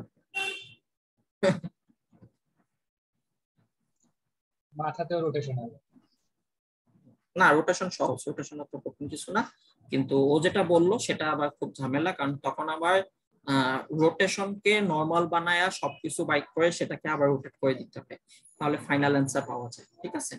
কারণ তুমি তো ঘুরানো জিনিসের জন্য কোনো মান শিখি নাই আমরা, আর ঘুরানো জিনিসের জন্য আসলে কোনো মান বা কোনো সূত্র নাই, সবকিছু আমাদের নর্মাল গুলোর জন্য সূত্র আছে। আমাদের সিলেবাসের বাইরে সিলেবাসে বাড়িয়ে মাঝে মাঝে অ্যাডমিশনে আসে, আর আপনি যদি রোটেশন শিখে রাখেন তাহলে জিনিসটা আপনার জন্যই বেটার হবে। ঠিক আছে, জিনিসটা তোমার জন্য। আমি যদি একটা মানে রোটেটেড কনিক্স এর আমি যদি হচ্ছে বৃহদাক্ষ বা হচ্ছে প্রধান অক্ষটা পাই, তারপরে ভাই বাকি পয়েন্ট গুলো ভাই বের করে দেখা দিলে ভালো হতো। আর তখন তো সোজা রেখা থাকে না, একদিকে একটা ঢাল থাকে রেখাটা। হ্যাঁ হ্যাঁ, ওই বাঁকা থাকে, বাঁকা থাকে, ওটাই তো আমি বলতেছি। ঠিক আছে, তো আমরা যদি রোটেশনটা দেখি তাহলে আমরা, আচ্ছা তাহলে অঙ্কগুলো কি পারবা, এটা আমাকে যদি বলো তাহলে আমরা ওইদিকে আগাই। অঙ্কগুলো আসলে পারবো, যেহেতু উপবৃত্তের মতো। উপবৃত্তের মতো মানে হুবহু সেম, খালি তোমার জাস্ট উপবৃত্তের জায়গায় অধিবৃত্ত কথাটা থাকবে, আর যেসব জায়গায় তোমার উৎকেন্দ্রিকতা দেখবা যে ওই অঙ্কের মধ্যে উৎকেন্দ্রিকতার মানটা 1-এর থেকে বেশি দিছে। ঠিক আছে, মান 1-এর থেকে বেশি দেওয়া, তাহলে তুমি বুঝে যাবা যে এটা আসলে অধিবৃত্তের অঙ্ক।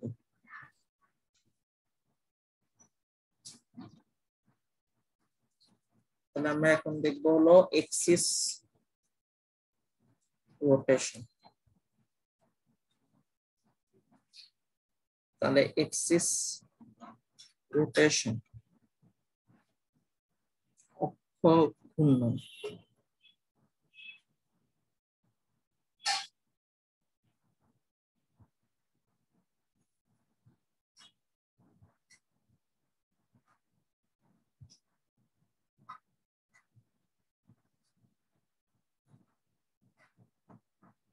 ওকে,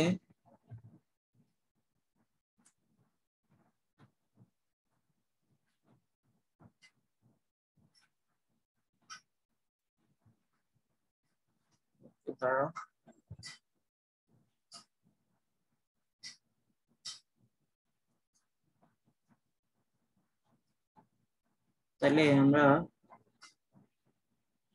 শুরু করি একদম নরমাল দিয়ে। ধরো তোমাকে কার্টেসীয় টু পোলার এই কনভার্সনটা আমরা জানি কি? কার্টেসীয় টু পোলার, আমরা জানি একটা পয়েন্ট যদি হয় কার্টেসীয়তে এক্স ওয়াই, সেটার পোলার হবে কি বলতো r theta. So x Y ব্যাপারটা হচ্ছে আমাদের এইটুকু এক্স এইটুকু ওয়াই, আর আমাদের পোলার হচ্ছে এটা এইটুকু আর, আর এই অ্যাঙ্গেলটা হচ্ছে থিটা। তাহলে সেই ক্ষেত্রে এদের মধ্যে সম্পর্ক কি? সম্পর্ক হচ্ছে এক্স ইকুয়ালস টু আমরা লিখতে পারবো আর cos theta, Y equals to আমরা লিখতে পারবো আর সাইন থিটা। ঠিক আছে, সো এই হচ্ছে আমাদের সম্পর্ক এই এক্স আর কার্টেসীয় আর পোলারের মধ্যে, তাই তো নাকি? জি ভাইয়া। ওকে, আমি বললাম যে এখন তাহলে ধরো একটা আমাদের বিন্দু ছিল, এক্স অক্ষ ওয়াই অক্ষ বরাবর বিন্দুটা ছিল, এই বিন্দুটাই ধরলাম যে বিন্দুটা হচ্ছে আমাদের পি বিন্দু। সো পি বিন্দুটা হলো এক্স কমা ওয়াই। তাহলে পি বিন্দুটা পোলার স্থানাঙ্ক কত ছিল? পোলার স্থানাঙ্কটা ছিল আমরা ধরলাম যে আর কমা থেটা। সো আর কমা থেটা এটাই ধরলাম, আর কমা থেটা। ঠিক আছে, ওকে। সো এখন আমি কি করলাম, আমি এই যে এক্স অক্ষ ওয়াই অক্ষ এটাকে আমরা কি করলাম, এটাকে আমরা এখন রোটেট করে দিলাম, এটাকে আমরা এখন রোটেট করে দিলাম।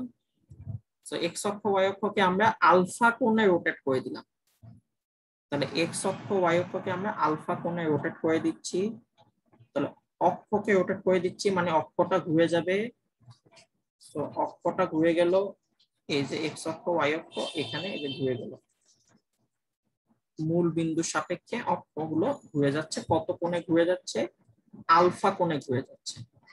সো এখন আমি যেটা চাচ্ছি সেটা হচ্ছে আপনি যে আলফা কোণে ঘুরে দিচ্ছেন, ঘুরে দেওয়ার পর এই যে পি বিন্দু, এই পি বিন্দুর নতুন পজিশনটা চাচ্ছি। এটা যদি আমাদের এক্স অক্ষ হয়, এটা যদি ওয়াই অক্ষ হয়, আলফা কোণে ঘুরানোর পর এটা এক্স প্রাইম, এটা হচ্ছে আমরা ধরলাম এটা ওয়াই প্রাইম। সো আমি পি বিন্দুর নতুন স্থানাঙ্ক এক্স প্রাইম ওয়াই প্রাইম চাচ্ছি। ঠিক আছে, তো এক্স প্রাইম ওয়াই প্রাইমটা আসলে কই থেকে মাপা হবে? তুমি যদি ভালো করে খেয়াল করো তাহলে আমরা যখন এক্স ওয়াইটা মাপতাম তখন কিন্তু এক্স আর ওয়াই কি বলতো, এই পি বিন্দু থেকে লম্ব এই পর্যন্ত, এই পর্যন্ত, মানে ওই অক্ষ পর্যন্ত লম্ব টানতাম, তখন এইটুকু এক্স হইতো এইটুকু ওয়াই হইতো। আর এখন যখন আমি এখান থেকে মাপতেছি তখন আমার এখান থেকে এই অক্ষটার উপর লম্ব টানতে হবে, পি বিন্দু থেকে এখন এই অক্ষের উপর লম্ব টানতে হবে, এই অক্ষের উপর লম্ব টানতে হবে। তখন এই বাঁকা বরাবর এইটুকু হবে আমার এক্স প্রাইম, এইটুকু হবে আমাদের ওয়াই প্রাইম। ঠিক আছে, আচ্ছা এখন এই অক্ষ থেকে যেহেতু আমি মাপবো, তাহলে আমার এই অক্ষ এখন কত কোণ উৎপন্ন করছে আমার এইটুকু জানতে হবে। কত কোণ উৎপন্ন করছে? পুরাটা থিটা, এই নিচেরটুকু আলফা, তাহলে এই কোণটা হবে থিটা মাইনাস আলফা, তাই তো নাকি? জি ভাইয়া। ওকে, সো এটা হচ্ছে আমাদের থিটা মাইনাস আলফা। তাহলে আমি নতুন যে এক্স প্রাইম, এটা পরিবর্তে আমি কি লিখতে পারবো এখন? নতুন যে এক্স প্রাইম, এটা পরিবর্তে আমরা লিখতে পারবো এক্স প্রাইম কই থেকে মাপতেছি? এই এক্স প্রাইম অক্ষ থেকে মাপতেছি। তাহলে এক্স প্রাইম অক্ষ থেকে এই নতুন এক্স প্রাইমকে আমি এখন পোলার স্থানাঙ্কে নিতে চাই। তাহলে আমরা জানি পোলার স্থানাঙ্কে নিতে হলে এক্স প্রাইম হবে আর ইনটু কস, যে অ্যাঙ্গেলটা ক্রিয়েট করছে, অ্যাঙ্গেল ক্রিয়েট করছে theta minus alpha angle create করছে, তাই না? এই নতুন অক্ষের সাথে, অক্ষকে তুমি আলফা কোণে ঘুরাইছো, তার সাথে এই কোণটা আমরা পেয়ে গেলাম। আচ্ছা, সো এখন আমি যদি এখন এখানে ওই cos থিটার সূত্রটা বসায় দিই, cos a মাইনাস বি, ওই সূত্রটা যদি বসায় দিই, তাহলে cos a মাইনাস বি, এটা সূত্র আমরা জানি। এটা সূত্রটা কি? এটা সূত্র ফার্স্ট পার্ট আমরা পড়ব, হলো cos a মাইনাস বি, সূত্র হবে cos a cos b, minus থাকলে এখানে প্লাস হয়, sin a sin b। ঠিক আছে, তো এই সূত্রটা আমরা এখন এখানে বসায় দিব। সো বসায় দিলে আর তো গুণ আকারে থাকবে cos theta cos alpha plus আর গুণ আকারে থাকবে sin থিটা sin আলফা। ওকে, এখন এই যে আর cos থিটা, এটা মান অলরেডি আমরা বাইর করে রাখছি এখানে। তাহলে আর cos থিটা, এটা পরিবর্তে আমরা লিখতে পারবো x, আর cos আলফা থেকে গেল। একইভাবে আর sin থিটা, এটা মান আমরা এখানে বের করে রাখছি, আর sin থিটা সেটা হবে আমাদের y sin আলফা। সো এইটাই হচ্ছে তখন আমাদের এই রোটেটেড স্থানাঙ্কের সাথে নরমাল স্থানাঙ্কের সম্পর্ক। বুঝতে পারছি? জি ভাইয়া, বুঝতে পারছি।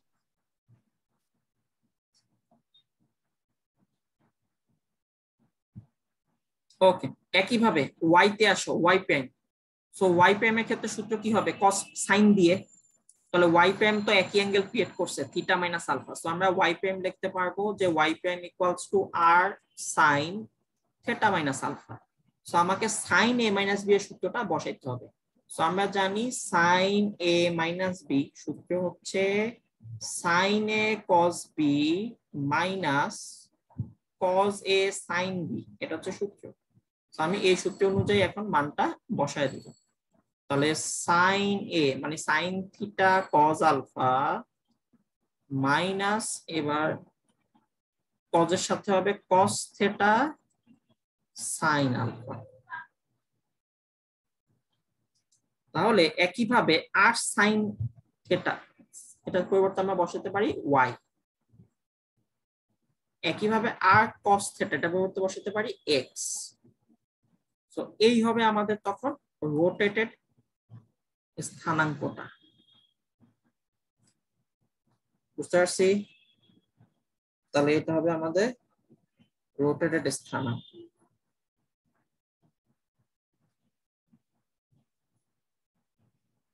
এই পর্যন্ত বুঝতে পারছেন কি? জি ভাইয়া, বুঝতে পারছি। তাহলে আমরা এক্সিসটা রোটেট করে দিলাম।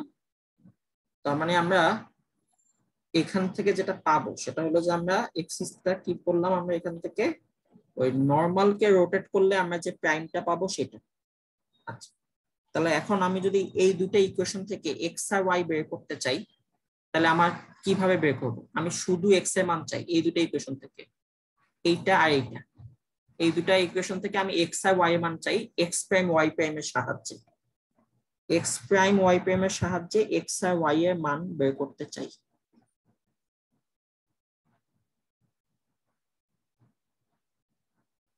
তাহলে কিভাবে কি করব?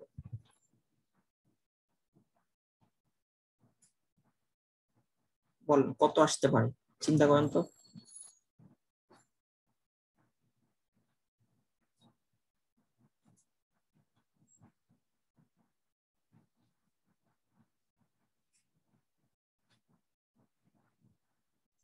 হ্যাঁ, আমি যে জিনিসটা বুঝিনি এটা হচ্ছে আমি এক্সিস্ট কেন দেখাচ্ছি, মানে রোটেট তো এক্সিস্ট করছে না, মানে রোটেট তো হচ্ছে কনিক্সটা করছে। সেটা কনিক্সটা করবে। এখন তো আমরা আগে এক্সিস দিয়ে বুঝলাম, তাই না? ও আচ্ছা, বুঝার জন্য বুঝতে আমরা পারছি। বুঝলাম যে রোটেট করলে আসলে কি ধরনের পরিবর্তন হয়, বুঝতে পারছি?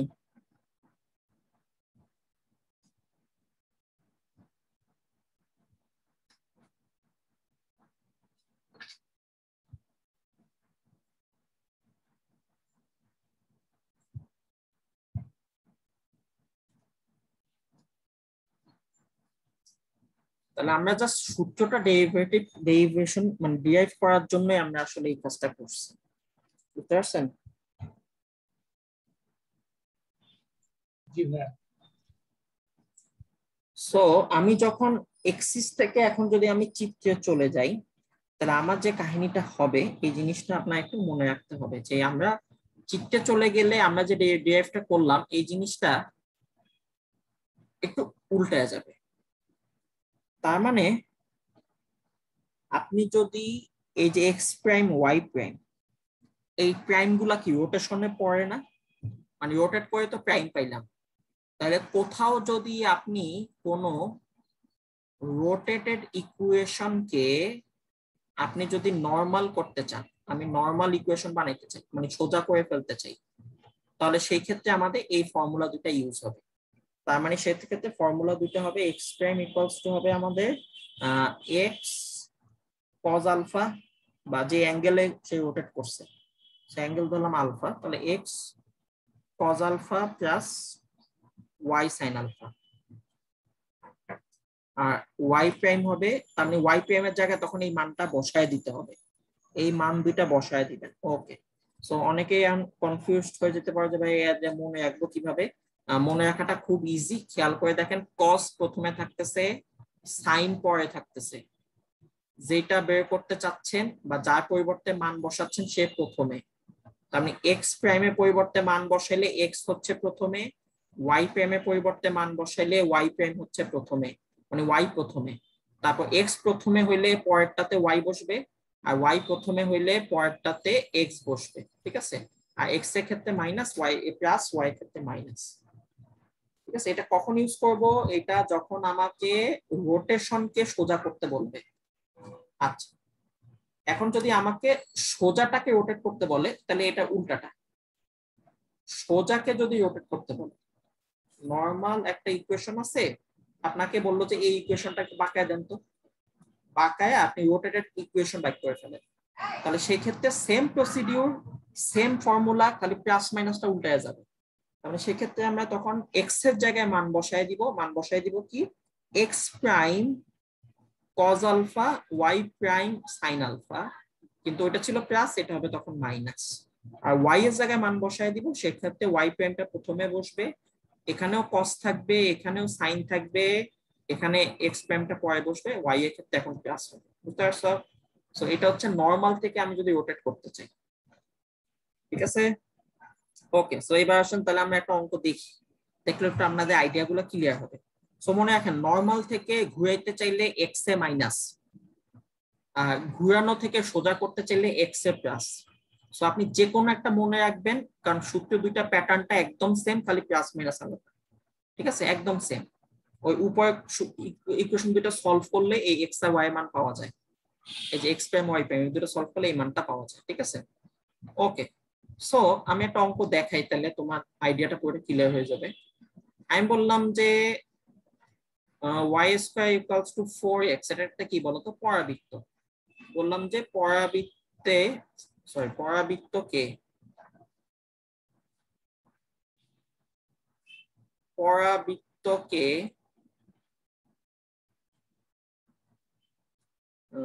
45 ডিগ্রি কোণে ঘুরিয়ে নতুন অবস্থানে পরাবৃত্তের সমীকরণ নির্ণয় করো। পরাবৃত্তের সমীকরণ নির্ণয় করো, এই হলো প্রশ্ন। যে একটা পরাবৃত্ত আছে y square equals to 4x, এটাকে 45 ডিগ্রি কোণে ঘোরাবো, ঘুরায় যে নতুন পজিশন পাবো সেই পজিশনে পরাবৃত্তটার সমীকরণ কি হবে এটা সে আমার কাছে জানতে চাইছে। ঠিক আছে, ওকে। সো আমি যদি এটার চিত্রটা খেয়াল করি তাহলে আমরা বুঝতে পারবো যে আসলে সে কি বলতেছে। সো আমি চিত্রটা দেখতে পাচ্ছি y square equals to 4x, এটা হলো x অক্ষের দিকে হা করে থাকবে, এগুলো আমরা শিখে আসছি, x এর মাথায় পাওয়ার 1, সো x অক্ষের দিকে হা করে থাকবে, পজিটিভ x অক্ষের দিকে হা করে থাকবে। তার মানে এই পরাবৃত্তটার চিত্র হলো এইটা, এটা হলো আমাদের পরাবৃত্তটার চিত্র। ঠিক আছে, এটা হচ্ছে আমাদের y square equals to 4x, এই পরাবৃত্তের চিত্র। কত কোণে ঘোরাবো? 45 ডিগ্রি কোণে ঘোরাবো। সো 45 ডিগ্রি কোণে ঘুরাইলে এই পরাবৃত্তটা এখান থেকে যদি 45 ডিগ্রি কোণে ঘুরে যায় তাহলে তার অক্ষটা হবে এই জায়গায়, এবং এই অক্ষকে কেন্দ্র করে পরাবৃত্তটা থাকবে এইভাবে। তাহলে এই হলো পরাবৃত্ত। ঠিক আছে, তাহলে নতুন পজিশন হবে এইটা, এই হবে পরাবৃত্ত। অক্ষটা আমার 45 ডিগ্রি কোণে ঘুরে যাচ্ছে। ওকে, সো এখন আমি তাহলে কি করব ভাইয়া, কিভাবে অঙ্কটা করব? তখন বলা হলো তোমায় কি করতে বলছে, নর্মাল পজিশন থেকে, নর্মাল পজিশন মানে জিনিসটা এক্স অক্ষ বরাবর ছিল। নর্মাল পজিশন বলতে অক্ষের পজিশন বুঝাচ্ছি, যেগুলো এক্স অক্ষ ওয়াই অক্ষ বরাবর থাকবে। সো এক্স অক্ষ ওয়াই অক্ষ বরাবর ছিল, তাকে আমি 45 ডিগ্রি কোণে ঘুরাইতে চাচ্ছি, তার মানে আমি নর্মালকে ঘুরাইতে চাচ্ছি। তাহলে নর্মালকে যদি আমি ঘুরাইতে চাই তখন আমি এক্স এর জায়গায় এই মান বসাবো, ওয়াই এর জায়গায় এই মান বসাবো, আলফাটা জানা লাগবে, এই আলফাটাই হইলো তুমি কত কোণে ঘুরাচ্ছ সেটা। তাহলে আমি 45 ডিগ্রি কোণে ঘুরাচ্ছি, তাহলে যেহেতু আমি 45 ডিগ্রি কোণে ঘুরাচ্ছি তাহলে আমি এক্স এর জায়গায় বসায় দিব এক্স প্রাইম কস 45, এক্স হবে মাইনাস ওয়াই প্রাইম সাইন 45, এটা বসায় দিব। 45 এর মান কত? 1/√2, তাহলে x by root two minus Y prime by root two, এই পুরো জিনিসটা এক্স এর জায়গায় বসায় দিব। আচ্ছা, একইভাবে ওয়াই এর জায়গায় বসে যাবে Y prime cos 45, x prime sine 45। ঠিক আছে, তাহলে একইভাবে আমি এখান থেকে মান পাচ্ছি Y prime by root two, x prime by root two. আচ্ছা, এখন কি করব? এই যে মান, এটা আমি মেইন সমীকরণে বসায় দিব। সো মেইন সমীকরণ ছিল y square equals to 4x, so y square equals to 4x, এটা এখন কনভার্ট হয়ে যাবে y এর জায়গায় বসবে এই পুরাটা, তার মানে y prime by root two plus x prime by root two whole square equals to 4, x এর জায়গায় বসবে এই পুরাটা, তাহলে x prime by root two Y prime by root two. ওকে, তো এখন সব আমরা হিসাবটা করে ফেলি। তো মান বসাইছি, এখন জাস্ট হিসাব নিকাশ করব, করলে এটা কনভার্টেড। ঠিক আছে, কনভার্ট করার ফলে এটা পাচ্ছি। ওকে, সো আমরা বসায় দিলে এটা কি হচ্ছে, এটা হচ্ছে আমাদের y স্কয়ার বাই 2 প্লাস এই যে a plus b whole square সূত্র, সো 2 রুট টু কাটা চলে যাবে, এখানে থাকতেছে x প্রাইম y প্রাইম, আর এখানে থাকবে x স্কয়ার বাই 2, তাই তো নাকি? এখানে হচ্ছে 4 দিয়ে কাটাকাটি করলে কি থাকে, 4 দিয়ে কাটাকাটি, 4 এর সাথে রুট টু কাটাকাটি করলে 2 রুট টু, একটা রুট টু কমে যায়, so 2 root two x prime, 2 root two Y prime. ওকে, সো আমি যদি এখন সবাইকে 2 দিয়ে গুণ দিয়ে দিই তাহলে আমাদের কি দাঁড়াচ্ছে? দাঁড়াচ্ছে Y prime square plus 2x prime Y prime plus x prime x square, 2 দুগুণে 4, 4 root two x prime, 4 root two Y prime. ওকে, আমি যদি সব এক পাশে নিয়ে আসি তাহলেই দেখো আমরা যেটা সন্দেহ করছি সেই জিনিসটাই চলে আসছে, Y prime square minus 4 root two x prime plus 4 root two Y prime equals to 0। So এটাই হলো আমাদের সেই রোটেটেড ইকুয়েশন, যে ইকুয়েশনটা রোটেট করছে, ঘুরে গেছে। এবং এখান থেকেই আমরা কিছু বৈশিষ্ট্য বলতে পারি যে ভাই এই যে ইকুয়েশন, এই ইকুয়েশনে আমি একজনকে দেখতে পাচ্ছি, সে কে? সে হচ্ছে এক্স ওয়াই যুক্ত পদ। তাহলে আমার যদি কোনো ইকুয়েশনে এক্স ওয়াই যুক্ত পদ থাকে তখনই আমি বুঝে যাব যে ওই চিত্রটা আসলে রোটেটেড চিত্র, মানে ওটার যে চিত্রটা হবে, ওই কোনিক্সের যে চিত্রটা আঁকতে হবে ওই চিত্রটা রোটেটেড চিত্র হবে। এই যে দেখেন বাঁকা চিত্র, এই যে 45 কোণে ঘুরাই দিচ্ছেন, ঘুরাই দিলে বাঁকা চিত্র হয়ে গেছে। ঠিক আছে, এবং আমরা দেখতে পাচ্ছি এটা একটা দ্বিঘাত সমীকরণ চলে আসছে x prime square 2x prime y prime y prime square, কারণ x স্কয়ার থাকতেছে y স্কয়ার থাকতেছে আবার 2x স্কয়ার। এবং এই ধরনের ক্ষেত্রে এটা যে পরাবৃত্ত সেটা কিন্তু আমরা শিখে আসছি কেমনে প্রমাণ করতে হয়, মনে আছে? h স্কয়ার আর ab নাকি সমান হবে, একদম প্রথমে দেখাইছিলাম। ওকে, h স্কয়ার বাই করব কিভাবে? এই যে xy এর সহগকে 2 দিয়ে ভাগ, এই যে এটা, তাহলে 2 কে 2 দিয়ে ভাগ করলে h এর মান পাচ্ছি 1, সো 1 স্কয়ার। আর ab কি? x স্কয়ার y স্কয়ার সহগের গুণফল, x স্কয়ার সহগ 1 y স্কয়ার সহগ 1, সো দেখো 1 ইকুয়ালস টু 1 ই আসতেছে, তার মানে এটা পরাবৃত্ত, ঠিক আছে, সো সন্দেহ নাই। আচ্ছা, এখন তোমার প্রশ্ন হতে পারে যে ভাইয়া বৃত্তে কেন xy যুক্ত পদ থাকে না? বৃত্তে xy যুক্ত পদ থাকে না কেন? কারণ বৃত্তকে রোটেট করলে পার্থক্য বোঝা যায় না। একটা বৃত্তকে আমি রোটেট করছি, আমি বললাম যে এই বৃত্তকে 45 ডিগ্রি কোণে রোটেট করে দাও, এই বৃত্তকে 45 কোণে রোটেট করে দাও। আপনি যখন পরাবৃত্তকে রোটেট করছেন তখন বোঝা গেছে ঠিক আছে এদিকে ছিল, এই যে এরকম বাঁকা হয়ে এদিকে চলে আসছে, ওইখান থেকে রোটেট করে এদিকে চলে আসছে, এদিক থেকে এদিকে উঠে গেছে। কিন্তু বৃত্ত রোটেট করলে কি এটা কি বোঝা যায়? কিচ্ছু বোঝা যায় না, এই জন্য বৃত্তে xy যুক্ত পথ থাকে না, ঠিক আছে, কারণ রোটেট করার কোনো অপশন নাই। বৃত্তে কি রোটেট করবেন আপনি? রোটেট করলে বোঝা যায় না তো, বাকি সব ক্ষেত্রে বোঝা যায়। একটা উপবৃত্তকে রোটেট করেন, এই যে উপবৃত্ত এখানে আছে, এটা রোটেট করলে যে এরকম বাঁকা যাবে, বুঝতে পারছি? ওকে, এখন তুমি বলতে পারো যে ভাই এটাই যদি আমি সোজা করতে চাই তাহলে আমার উপায় কি? আমি যদি এইটাকে সোজা করতে চাই তাহলে উপায় কি? আচ্ছা, এখন সোজা করতে হলে আগে তো আমার তো এই কোশ্চেনটা দিয়ে বলবে যে এটাকে সোজা করো, তাই না? তোমার তো এত কাহিনী তো বলে দিবে না, আগে হিস্ট্রি তো তুমি জানো না যে কত কোণে ঘুরাইছো, এখানে না তুমি জানো যে ঠিক আছে 45 ডিগ্রি কোণে ঘুরাইছি, সো তখন আমরা এই সূত্রটা ইউজ করবো, যে নরমাল থেকে রোটেট করছি, এখন আমরা রোটেট থেকে যদি আমরা নরমাল করতে চাই তখন এই যে এইটা ইউজ করতে হবে। কিন্তু এইটা ইউজ করতে হইলেও তোমাকে আলফা মান জানতে হবে যে কত কোণে রোটেট করছি। আমি ভাই কত কোণে রোটেট করছি এটা তো আমি জানি না। না না না না, এখানে শুধু কোনিক্সটা রোটেট হয়েছে, এক্সিস তো না, এক্সিস তো এক্স অক্ষ ওয়াই অক্ষ। এখানে এক্সিস যে রোটেট হয়েছে সেটা আসলে কোনিক্সের অক্ষটা রোটেট করছে, কোনিক্সের অক্ষটা রোটেট করছে। এই যে দেখো না মাঝখান দিয়ে যে অক্ষ 45 ডিগ্রি, ঠিক আছে, মেইনলি এক্স অক্ষ এক কোনটা চেঞ্জ হবে না, দুইটা রোটেট করলে তো কোনো পার্থক্যই থাকবে না। আপনি যখনই রোটেট করবেন আপনার তো এক্স অক্ষ এক ফিক্সড, কারণ এই ফ্রেম কাঠামো, আমরা যে রেফারেন্স কাঠামো বলি যে, ঠিক আছে, রেফারেন্স ফ্রেম তো কখনো চেঞ্জ হয় না। আমার এক্স অক্ষ ওয়াই অক্ষ ফিক্সড, আপনি চিত্র ঘুরে গেছে, তো ঘুরে গেলে আপনি তো ওই যে মানগুলো চেঞ্জ করে আপনি ঘুরানো সমীকরণ ব্যাখ্যা করবেন, এক্স অক্ষ ওয়াই অক্ষ তো চেঞ্জ হবে না। তাহলে চেঞ্জ হলে যেটা হইতে পারে সেটা হলো ওই চিত্রটার অক্ষ চেঞ্জ হইতে পারে, ঠিক আছে, আগে অক্ষ ছিল এক্স অক্ষ বরাবর আর এখন অক্ষ হয়ে গেছে এই বরাবর, ঠিক আছে, এই বরাবর। ওকে, সো আমি এখন কি করতে চাই? আমি এখন ভাই এই ঘুরানোটাকে আবার সোজা করে ফেলতে চাই, আমি এই ঘুরানোটাই আমি সোজা করব, ঠিক আছে।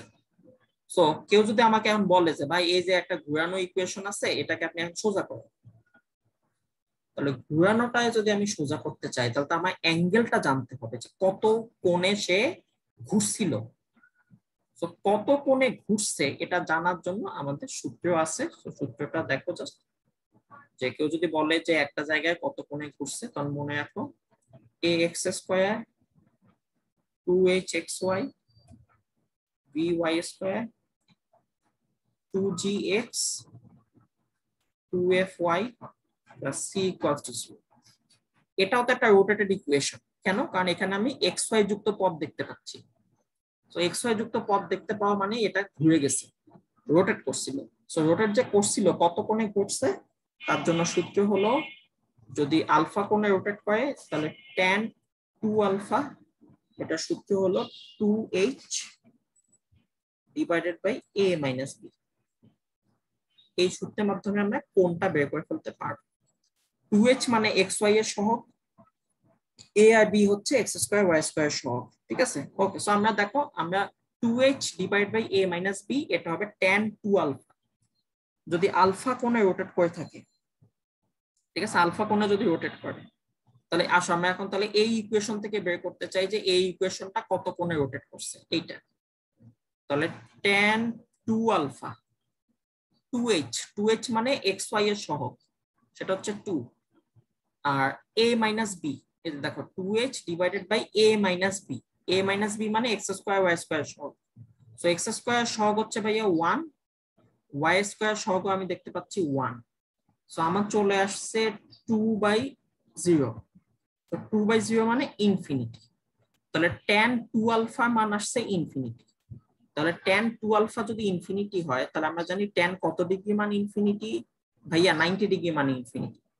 তাহলে ইনফিনিটিকে আমরা লিখতে পারবো tan 90।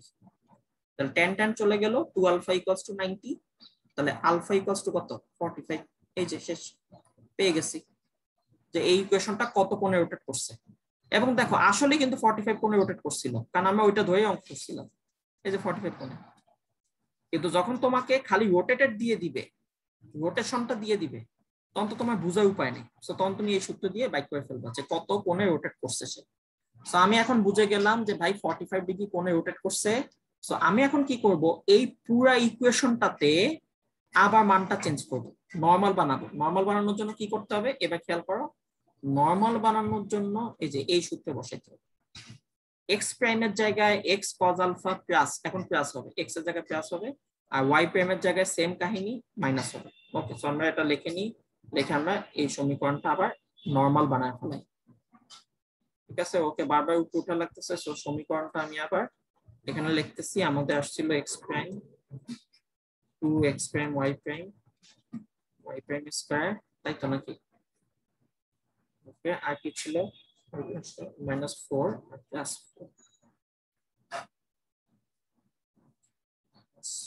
4/2 plus 4/2 y। ওকে, সো আমরা এখান থেকে হিসাব করে আলফা পেয়ে গেছি 45। ঠিক আছে, আলফা পেয়ে গেছি 45। সো আমরা কি করব, আমরা এখন x প্রাইমের জায়গায় সূত্র বসায় দিব। সেটা হচ্ছে x এর জায়গায় কিন্তু এখন কি বলতো, x এর জায়গায় এখন কিন্তু প্লাস, তাহলে x cos 45 plus y sin 45, তার মানে x প্রাইমের জায়গায় বসে যাবে x√2 প্লাস y√2, এই পুরোটা বসে যাবে। আর y প্রাইমের জায়গায় হবে y cos 45 minus x sin 45, তাহলে y/√2 x/√2। ঠিক আছে, ওকে আসো বসাই, বেশ বড় কাজ, ধৈর্য ধরে করতে হবে। আসেন, তাহলে x প্রাইমের জায়গায় এই পুরাটা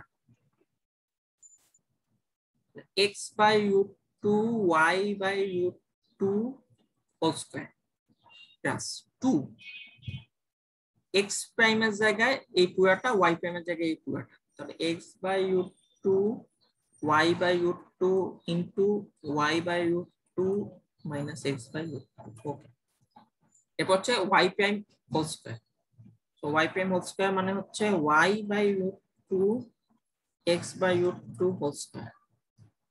ওকে, এরপর হচ্ছে -4√2 x প্রাইম, তাহলে -4√2 x প্রাইম, x প্রাইমের জায়গায় হবে x/√2 y/√2। আচ্ছা, আর এখানে হচ্ছে এখন 4√2 y প্রাইম, y প্রাইমের জায়গায় y/√2 x/√2 ইকুয়ালস 0। ঠিক আছে, আমরা আবার এটাকে কনভার্ট করতেছি, নরমাল বানাচ্ছি। তাহলে আসেন এখন আমরা এটা হিসাব করব, হিসাব করে দেখবো যে ওই যে y² 4x ওইটা আসে কিনা। এটা বুঝাই যাচ্ছে যে ভাই আপনি তো একবার 45 ডিগ্রি কোণে ঘুরেছেন, আবার ব্যাক নিতেছেন, তো এটা তাই বই। কিন্তু আমরা দেখি যে আমাদের সূত্রের সত্যতা যাচাই হচ্ছে কিনা। ওকে, তো আসেন ফার্স্টে এটা হোল স্কয়ার ভেঙে দিই, x²/2, এখানে কি হবে 2 চলে গেল, তাহলে শুধু xy, এখানে হবে y²/2। আচ্ছা, এই দুইটা যখন গুণ দিব তখন দেখো a + b a - b এর সূত্র চলে যায়, তাহলে 2 ইনটু y²/2 মাইনাস x²/2। আচ্ছা,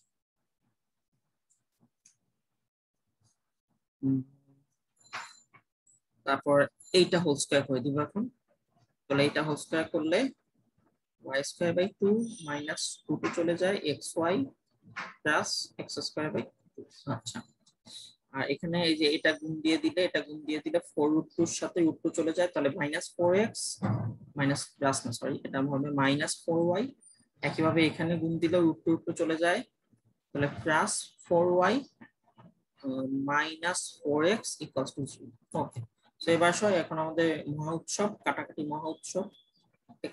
xy চলে যাচ্ছে, এখানে আছে দেখো 2 এর সাথে মাইনাস x স্কয়ার, তাহলে মাইনাস 2x স্কয়ার, আর এখানকার x স্কয়ার দুইটা x স্কয়ার চলে যাবে, তাহলে x স্কয়ার দুইটা x স্কয়ার মাইনাস চলে যাবে। ওকে, একইভাবে মাইনাস 4y চলে যাবে। তাহলে আমাদের ফাইনালি কি থাকতেছে? আমাদের ভাইয়া ফাইনালি এখানে একটা y স্কয়ার, এখানে দুইটা y স্কয়ার মানে তিনটা y স্কয়ার, এখানে একটা y স্কয়ার, চারটা y স্কয়ার থাকতেছে। তাহলে চারটা y স্কয়ার বাই 2 থাকতেছে। আচ্ছা, আর হচ্ছে এখানে -4x সো মাইনাসে 8x থাকতেছে।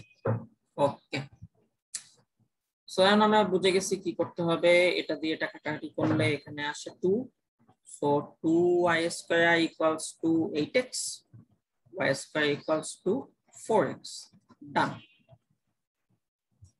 এটা হচ্ছে আমাদের নরমাল ইকুয়েশন। ঠিক আছে, ওকে, সো পুরো জিনিসটা ভাইয়া আরেকবার একটু রিপিট করি, তাহলে আপনি প্রসেসটা ধরে ফেলতে পারবেন। সেটা হলো যে ভাই আমরা ফার্স্টে একটা প্রমাণ দেখছি যে রোটেট করলে আসলে কি ধরনের পরিবর্তন আসে। সো আমরা দেখতে পেলাম যে রোটেট করলে কজ আলফা সাইন আলফার সাথে xy একটা সম্পর্ক আসে।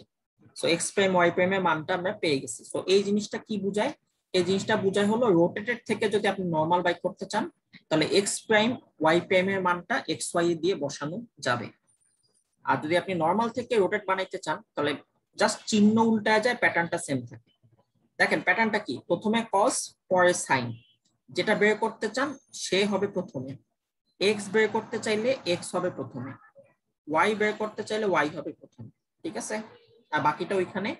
আর নরমাল থেকে বাইক করতে গেলে মাইনাস। সো যে কোনো একটা মনে রাখবেন, যেমন আমি নরমাল একটা মনে রাখি, এই যে নরমাল থেকে রোটেট করতে হলে x এ মাইনাস, তাইলে কি হবে? তাইলে দেখেন রোটেট থেকে নরমাল করতে হলে x এ প্লাস, উল্টাটা। বুঝতে পারছো? দুইটাই মনে রাখতে যাও না, যে কোনো একটা মনে রাখবা, তাহলে হয়ে যাবে। সো যখনই তোমাকে কেউ বলবে যে ভাই রোটেট করেন, তখন তুমি জিজ্ঞেস করবা যে ভাই কত কোণে রোটেট করবো, তাহলে যে কোণটা বলে দিবে সেটা হবে আলফা, তখন তুমি সূত্র বসায় দিবা। তার মানে তুমি এখন নরমালকে রোটেট করতেছো, তাহলে x এ মাইনাস।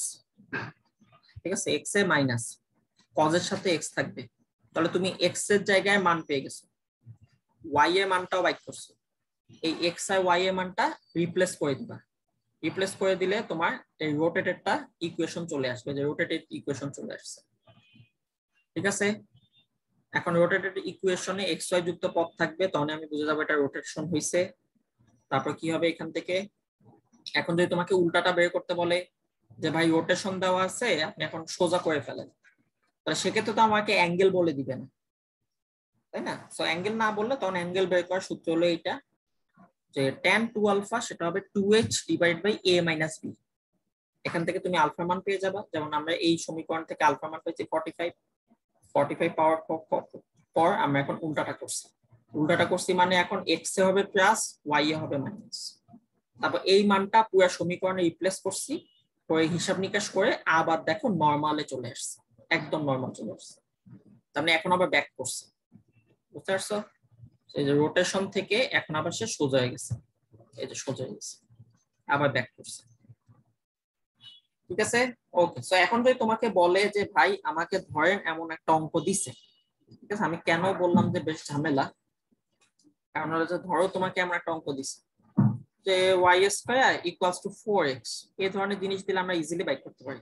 তো ধরো আমাকে এটা না দিয়ে আমাকে এখন এমন দিছে যে y square plus 2xy equal minus 4x বা ইকুয়ালস টু 4x, এটা দিয়ে দিছে, বলছে এই পরাবৃত্তে বা এই কোনিক্সে জিনিসপত্র বাইক করো। রোটেশনের ক্ষেত্রে কেমনে বাইক করতে হবে সেটা আমরা জানি না। সো আপনার কাজ হবে তখন অনেকগুলো। আপনার ফার্স্টে এইখান থেকে রোটেশনটাকে নরমাল ইকুয়েশন বানাইতে হবে।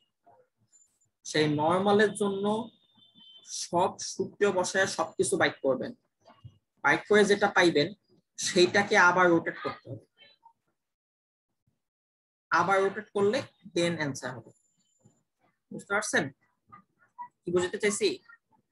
আপনি ধরেন আপনাকে এই কোশ্চেনটা হলো এই যে এরকম এরকম একটা জিনিস দিয়ে, ধর এরকম একটা জিনিস দিয়ে বলছে যে এটা শীর্ষবিন্দু কত, এটা নিয়ামকের সমীকরণ কত, এটা উপকেন্দ্র কত, বুঝতে পারছো? এটা অক্ষরেখার সমীকরণ কি হবে, এরকম কোশ্চেন। এটা আমরা কখনো আসে নাই, তোমাদের ইন্টারমিডিয়েট লেভেলে কখনো আসে নাই, অ্যাডমিশনেও কখনো আসে নাই, ঠিক আছে? দরকার নেই, তাও যে ও জিজ্ঞেস করছে জন্য বলতেছি। আমরা কি করছি, আমরা ফার্স্টে এই যে রোটেশন যেটা ছিল এই রোটেশনটাকে আমরা কি করব, এই রোটেশনটাকে ফার্স্টে সোজা বানাবো, সোজা বানাবো এই রোটেশনটাকে আমরা এই যে সোজা বানাবো, এরকম সোজা সোজা বানায় আমরা কি করব, এটার জন্য আমরা সবকিছু বাইক করব, ঠিক আছে? এটার জন্য আমি সবকিছু বাইক করবো। ধরো আমি এটার জন্য উপকেন্দ্র পাইছি, মানে এস বিন্দুটা এখানে পাইছি, কিন্তু অরিজিনাল এস বিন্দুটা তো আমার ভাইয়া এখানে, অরিজিনালটা তো এখানে। তাহলে কি করতে হবে, আমি যখন নরমাল বাইক করে সূত্র বসায় অ্যান্সার বাইক করছি, সেই অ্যান্সার গুলাকে আবার রোটেট করে দিতে হবে, তাহলে আমি ফাইনাল অ্যান্সার পাবো। তার মানে আমার এই যে নরমাল বানানোর পরে আমি এই এস বাইক করতে পারি, তখন এইটাকে আবার রোটেট করে এই এস প্রাইম বানাইতে হবে। একইভাবে এই নরমালের জন্য আমি নিয়ামকের সমীকরণ বাইক করছি, কিন্তু আমার নিয়ামকের সমীকরণ তো এই রেখার সাপেক্ষে, কিন্তু আমার অরিজিনাল নিয়ামক তো ভাইয়া এখানে, অরিজিনাল নিয়ামক তো আমার এখানে এই বরাবর। তাহলে আমার কি করতে হবে, এইটাকে এই যে এদিকে রোটেট করতে হবে, তাই না? এই নিয়ামক তখন রোটেট করতে হবে। সো এইভাবে সবকিছু রোটেট হয়ে যাবে। সো এটাই হলো তখন প্রসেস, বিশাল প্রসেস, এই জন্য কোথাও কখনো আসে না। আপনার চিন্তা করেন এই প্রথমে এই পুরো জিনিসটাকে নরমাল বানাইতে হয়, নরমাল বানানোর পর এই নরমালের জন্য সূত্র ইউজ করবেন, বুঝতে পারছেন? সো যেমন আমি যদি আপনাকে বলি যে এই যে নরমাল, এই যে নরমালটা বের করছেন y square equals to 4x, so y square equals to 4x, এটা এখন তুমি যদি বলো যে অক্ষের সমীকরণ কি হবে, তাহলে y square equals to 4x বলেন এটা অক্ষের সমীকরণ কি হবে বা এটা নিয়ামক কি হবে? আমরা জানি যে y square equals to 4x, এটা শীর্ষবিন্দু 0 0 তে, তাই না? a দূরত্ব হলো s, এটাকে 4 দিয়ে ভাগ করলে a দূরত্ব, তার মানে 1, তাহলে s বিন্দু হচ্ছে 1,0। আবার এখানে a দূরত্বে মানে 1 দূরত্বে হবে z, তাহলে z বিন্দু হচ্ছে -1,0। তাহলে এই তিনটা বিন্দুতে কোটিতে শূন্য আছে, তাহলে অক্ষ হবে y ইকুয়ালস টু 0। আর নিয়ামক হচ্ছে z বিন্দুতে যেটা মিলে নাই, মানে x ইকুয়ালস টু -1 বা x plus 1 equals to 0। So আপনি কি করলেন, এই নরমালটার জন্য এইভাবে সবগুলা মান বাইর করলেন। এন্ড আমার তো প্রশ্নে বলছিল যে এইটার জন্য কত, এই যে এইটার তথ্যগুলা কত, এইটার নিয়ামক কত, আমার প্রশ্ন ছিল এটা যে এইটার নিয়ামক। আমি তো এরকম রোটেশনের নিয়ামক বাইর করতে জানি না, সো যেহেতু আমি জানি না, তাহলে আমি কি করছি, আমি ফার্স্টে এই যে এই পুরো প্রসেস অনুযায়ী y square equals to 4x বাইর করছি, y square equals to 4x এর জন্য নিয়ামক পাইছি কত, x প্লাস 1। এখন এই যে x প্লাস 1 এইটাকে আমি কি করব, এখন রোটেট করে দিব। তাহলে x প্লাস 1 এটা হলো নরমাল, সো নরমাল থেকে আমি যদি রোটেট করতে চাই, আমার তো অ্যাঙ্গেলটা জানাই আছে, আমি তো এই অঙ্কের জন্য অ্যাঙ্গেল জানি, অ্যাঙ্গেল হচ্ছে 45। তাহলে আমি এখন যদি আবার ব্যাক করতে চাই, তাহলে আমি x এর জায়গায় হবে কি, নরমাল থেকে রোটেশন, নরমাল থেকে রোটেশন মানে কি মাইনাস হবে এখন। তাহলে এখন আমি কি করব, এই x এর জায়গায় ওই মাইনাসটা বসায় দিব, তার মানে সেম জিনিস হবে। এই যে দেখেন, এই যে এখানে যে x ছিল, এই যে সেম জিনিস হবে, খালি এখন প্লাসের জায়গায় কি বসবে, মাইনাস বসে যাবে।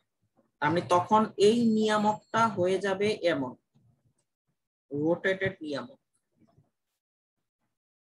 তাহলে রোটেটেড নিয়ামকটা হবে, আমি এখন এই যে x প্লাস 1 পাইছি না, এখন x প্লাস 1 এর জায়গায় আমি ওই রোটেশন করে দিব। আমি x এর জায়গায় বসাবো x/√2, y এর জায়গায় বসাবো x এর জায়গায় এই পুরাটা বসবে, খালি প্লাসের জায়গায় মাইনাস হবে, এইটা প্লাস 1 ইকুয়ালস টু 0। সো এই হচ্ছে আমার নিয়ামক। এইটাই হচ্ছে আমার এই যে এইটার জন্য, এই বড়টার জন্য নিয়ম, এই রোটেশনের জন্য নিয়ম। প্রসেস বুঝতে পারছি? বিশাল প্রসেস, এর জন্য আমাদের ভর্তি পরীক্ষাও আসে না,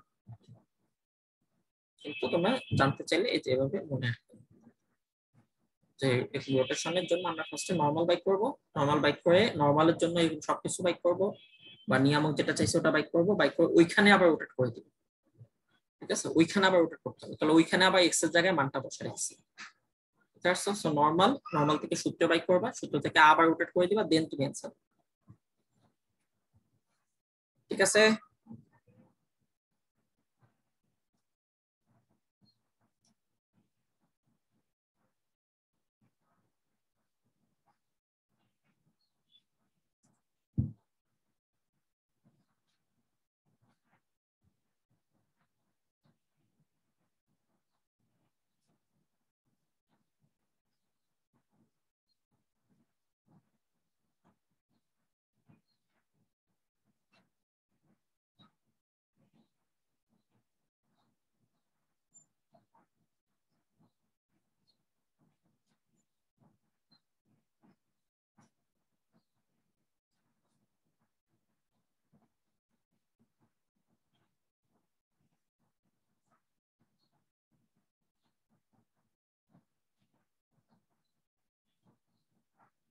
ঠিক আছে।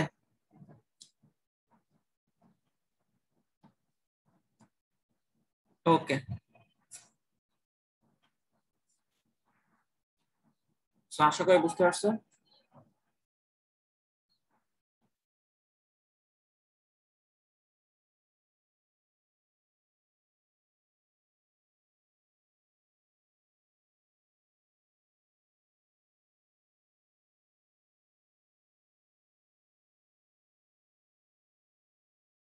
বন্ধ মানে ওকে, অনেকে সমস্যা দিচ্ছে, আমরা সমস্যাগুলো এক এক দেখি।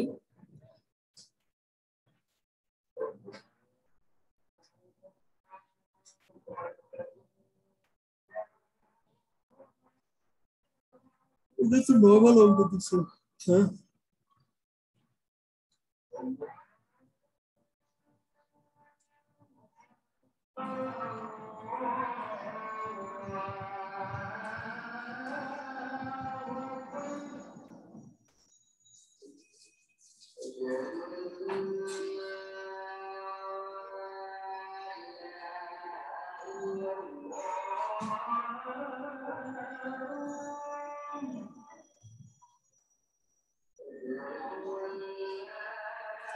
ওকে, এগুলো এখন আলোচনা হয়ে গেছে তো, যা যা দিছে।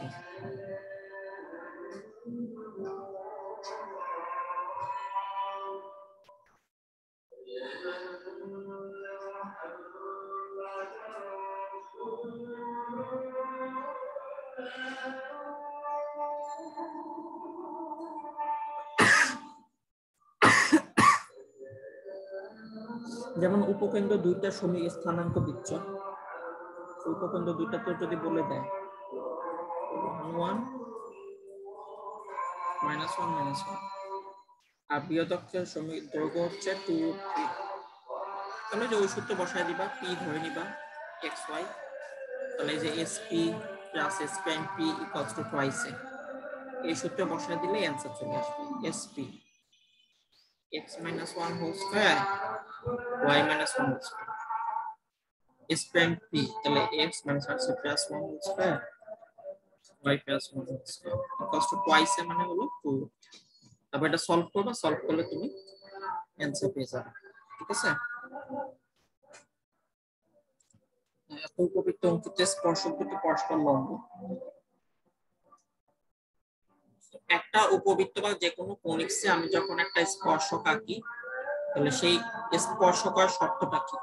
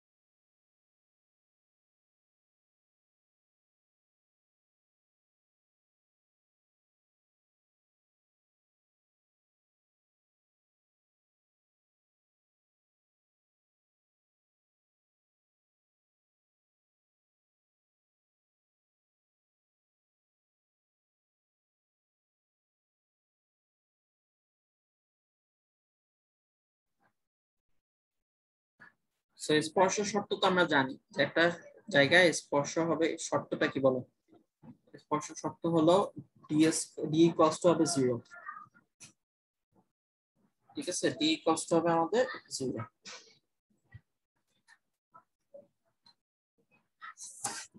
ওকে,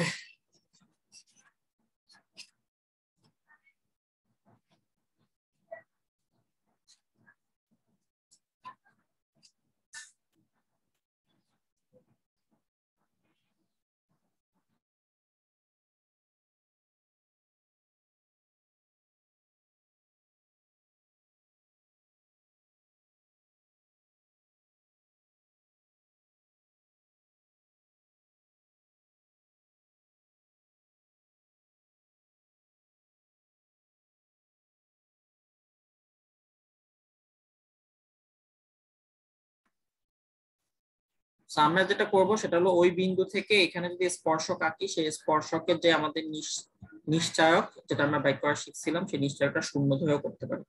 আবার এখানে বেশ কিছু শর্টকাট আছে, তো শর্টকাট গুলো আমরা মনে রাখলে আমাদের জন্য অনেক অঙ্ক একটু ইজি মনে হবে, ঠিক আছে? তো বলা হলো যে শর্টকাট গুলোর জন্য যেভাবে শর্টকাটটা বলা হয় ঠিক সেভাবেই তোমার সবকিছু ধরতে হবে বা সেভাবে তোমার কিন্তু অ্যাপ্লাই করতে হবে। এরপর যদি একটু ব্যতিক্রমও চলে আসে, সেই ব্যতিক্রম হলে কিন্তু সেক্ষেত্রে তোমার জিনিসটা কাজ করবে না, ঠিক আছে? এটা এগুলো মাথায় রাখতে হবে।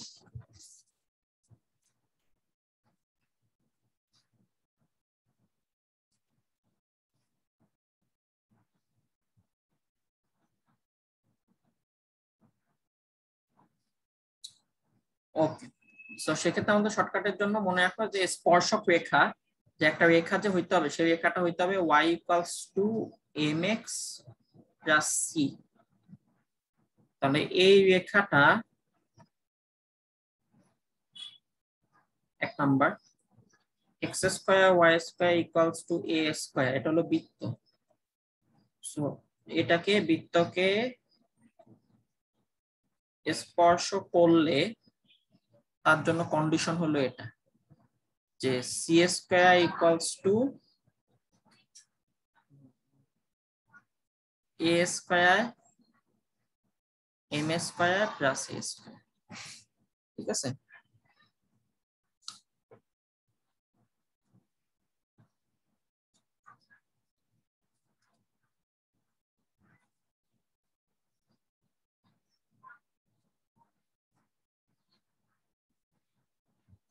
এই জিনিসটাই যে a স্কয়ারকে তুমি যদি কমন নাও, কমন নিলে যে বৃত্তের জন্য আমরা একটা ইয়া পাইতাম না, ওই বৃত্তের ওইটার জন্য তখন এটা ইয়ে করে, ওই যে প্লাস মাইনাস এখান থেকে যদি তুমি কমন নাও, তাহলে দেখো কমন নিলে চলে আসবে যে plus minus a root over 1 plus m square. অনেকেই বইতে এই জিনিসটা আমরা দেখছি, তো ওইটাই আসলে এটা। তো এইভাবে স্কয়ার দিয়ে মনে রাখলে তোমার বাকিগুলোর সাথে এটা ম্যাচ করাইতে সুবিধা হয়, ঠিক আছে? যেমন বাকিগুলোর মানে 2 নাম্বার আমরা যদি এখন বলি যে y square equals to 4ax, এই পরাবৃত্তকে স্পর্শ করলে তখন সূত্র হলো c equals to a by m। তাহলে এটা হলো আমাদের কন্ডিশন, ঠিক আছে? ওই নিশ্চয়কে যাওয়া লাগে না, যদি স্পেসিফিক এই ফরম্যাটে নিয়ে আসতে পারো তাহলে এরকম ভাগ করে c equals to a by m এটা বসায় দিলে অনেকগুলো অঙ্ক ইজি হয়ে যায়, ঠিক আছে? আচ্ছা, এখন আমরা যদি উল্টাটা করি যে x square equals to 4ay, এই পরাবৃত্তকে স্পর্শ করে, y স্কয়ার না, এবার যদি x স্কয়ার থাকে তাহলে এটাও চেঞ্জ হয়ে যায়, তাহলে সেই ক্ষেত্রে c ইকুয়ালস হবে মাইনাস am স্কয়ার, ঠিক আছে? c ইকুয়ালস হবে মাইনাস am স্কয়ার। মনে রাখো এই যে কন্ডিশন গুলো লিখে দিচ্ছে এগুলো কিন্তু সব ওই নিশ্চয়ক দিয়েই বের করছে, বুঝতে পারছো? নিশ্চয়ক দিয়ে কিন্তু বের করা হয়েছে।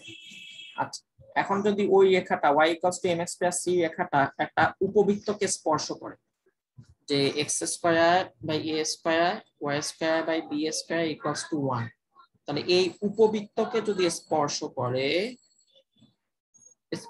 করলে সেক্ষেত্রে কন্ডিশনটা কি? সেক্ষেত্রে কন্ডিশন হলো c square equals to a square m square plus b square, ঠিক আছে? সো এটা কখন অ্যাপ্লাই করব? যখন আমাদের a b এর থেকে বড় হবে। a যদি আমাদের b এর থেকে বড় হয়, a b এর থেকে যদি বড়, এটা এবং খেয়াল করে দেখো ওই যে বৃত্তেরটার সাথে মিল আছে, বৃত্তেরটার সাথে কি ছিল a square m square plus a square, আর এখানে ওই a স্কয়ার জায়গায় হলো কি বলতো b স্কয়ার। আচ্ছা একইভাবে আমাদের যদি এখন b বড় হয় তাহলে m স্কয়ারটা b স্কয়ারের সাথে থাকবে, ঠিক আছে, m স্কয়ারটা তোমার b স্কয়ারের সাথে থাকবে, এই হলো পার্থক্য যদি আমাদের এখন b টা বড় হয়। আচ্ছা 4 নাম্বার, যদি আমাদের এখন অধিবৃত্ত হয় x square by a square, তাহলে একটা সরলরেখা y = mx + c, সরলরেখার ফরম্যাট কিন্তু এভাবে হইতে হবে, এইভাবে হইলে তখন তুমি এখান থেকে m আর c এর মানটা পেয়ে যাবে, ঠিক আছে। সো এই রেখাটা যদি এই অধিবৃত্তকে স্পর্শ করে, তাহলে অধিবৃত্তকে স্পর্শ করলে সেক্ষেত্রে একই সূত্র c square = a square m square, উপবৃত্তের ক্ষেত্রে প্লাস ছিল, এই ক্ষেত্রে হবে মাইনাস। আচ্ছা অধিবৃত্তের জন্য আমরা জানি যে মাইনাসের আগে যে থাকে সেইটা বড় হবা, সেটাকে আমরা ওই m এর সাথে দিব আর কি, সেটাকে ওই যে উপবৃত্তের সাথে তুলনা করলে ওইটা দিয়ে সব কাজ হয়ে থাকে, ওই ওই অক্ষ বরাবর সবকিছু অবস্থিত হবে। তাহলে এখন যদি মাইনাসের আগে y square by b square জিনিসটা থাকে, তাহলে সবকিছু y অক্ষ বরাবর অবস্থিত হবে, এবং যেহেতু y এর নিচে এখানে b স্কয়ার আছে, তার মানে b স্কয়ার সাথে এখন m স্কয়ারটা চলে আসবে, ঠিক আছে, b স্কয়ার সাথে আমাদের m স্কয়ারটা চলে আসবে, তার মানে এই ক্ষেত্রে হবে b square m square minus a square. আচ্ছা সো এগুলো আমরা এই যে কন্ডিশন হিসেবে পেয়ে যাই। ওকে, সো আমাকে যদি এরকম কখনো বলে যে এমন একটা সঞ্চয়পদ বের করতে বলছে, যে সঞ্চয়পদটাকে কি করছে, যে সঞ্চয়পদ দুইটাকে স্পর্শ করছে, তাহলে এমন একটা সঞ্চয়পদ সমীকরণ বাইর করতে বলছে।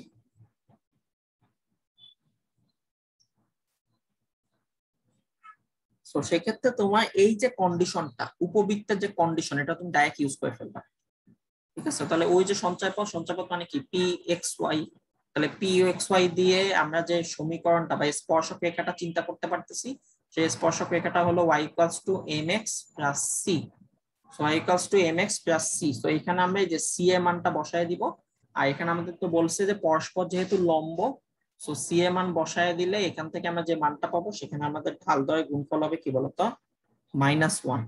তার মানে এই এই স্পর্শকটা যে ঢাল হবে m1, আর এটা স্পর্শকের যে ঢাল হবে m2, এই দুটো ঢালে গুণফল হবে -1, ঠিক আছে। ওটা দিয়ে করলে আমরা মানটা পেয়ে যাব। ওকে, এরপর আরেকজন বলছে যে সাধারণ স্পর্শকের সমীকরণ, সেটাও আমরা এই কন্ডিশন দিয়ে করে ফেলবো। তো সাধারণ স্পর্শকের সমীকরণ যদি আমাকে বাইর করতে বলে, যে বলছে প্রশ্নটা আমি বলে দিচ্ছি,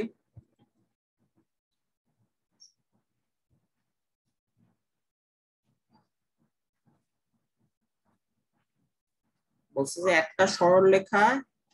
একটা সরলরেখা তোমার হলো x square y square = 2a square এবং y স্কয়ার = 8ax, এই দুইটাকেই স্পর্শ করছে, উভয়কে স্পর্শ করে, সেই স্পর্শকের সমীকরণটা বের করতে বলছে। উভয়কে স্পর্শ করে, তার সমীকরণটা কি হবে, এটা হলো প্রশ্ন।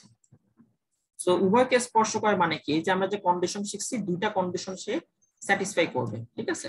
সো আমরা সলিউশন থেকে আমরা যেটা করব, আমরা ফার্স্টেই সেই কমন স্পর্শক, সেই কমন স্পর্শকের সমীকরণ দেব y = mx + c, এটা হচ্ছে আমাদের কমন স্পর্শক। ওকে, এখন সে যদি বৃত্তকে স্পর্শ করতে চায়, তাহলে তাকে কি করতে হবে, তাকে এই বৃত্তের কন্ডিশনটা স্যাটিসফাই করতে হবে।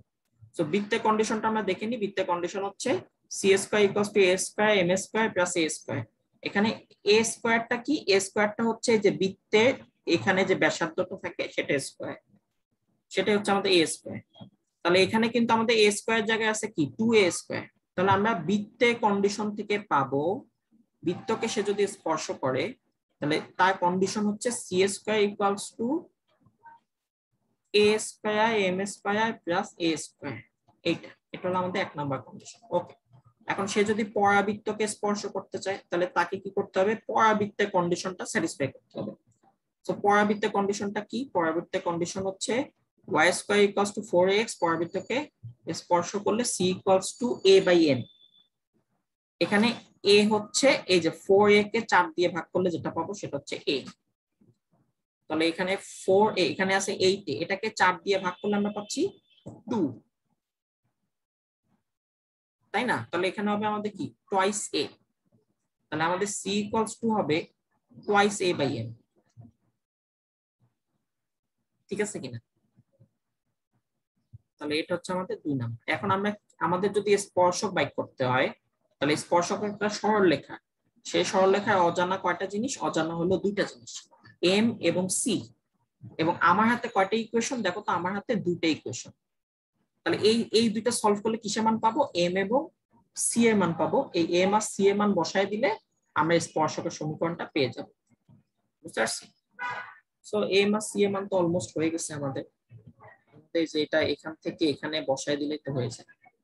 এই c এর জায়গায় মানটা বসায় দিলে তো আমি m এর মান পেয়ে যাব।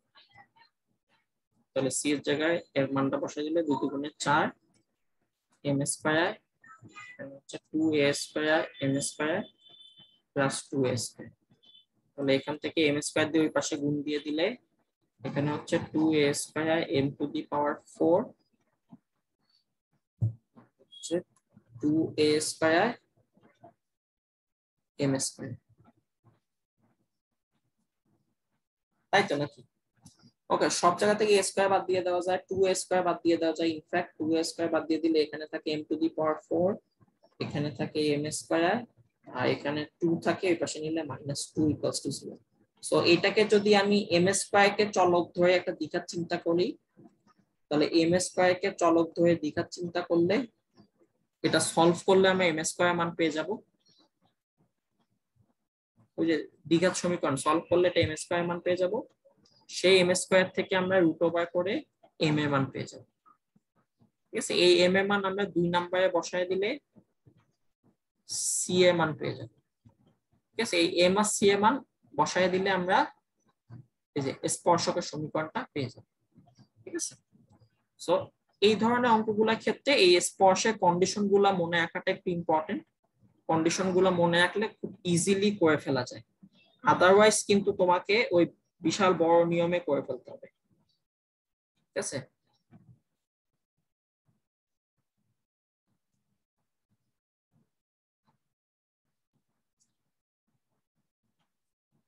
ওকে,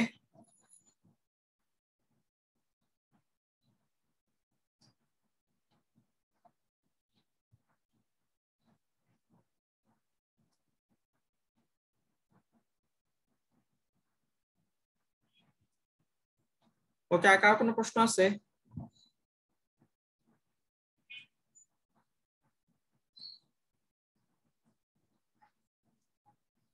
ওকে, তাহলে আজকে এই পর্যন্তই থাক। নেক্সট দিন আমাদের কোনিক্স উপর পরীক্ষা হবে, কবে পরীক্ষা হবে এটা আমি জানাই দিব। আল্লাহ হাফেজ।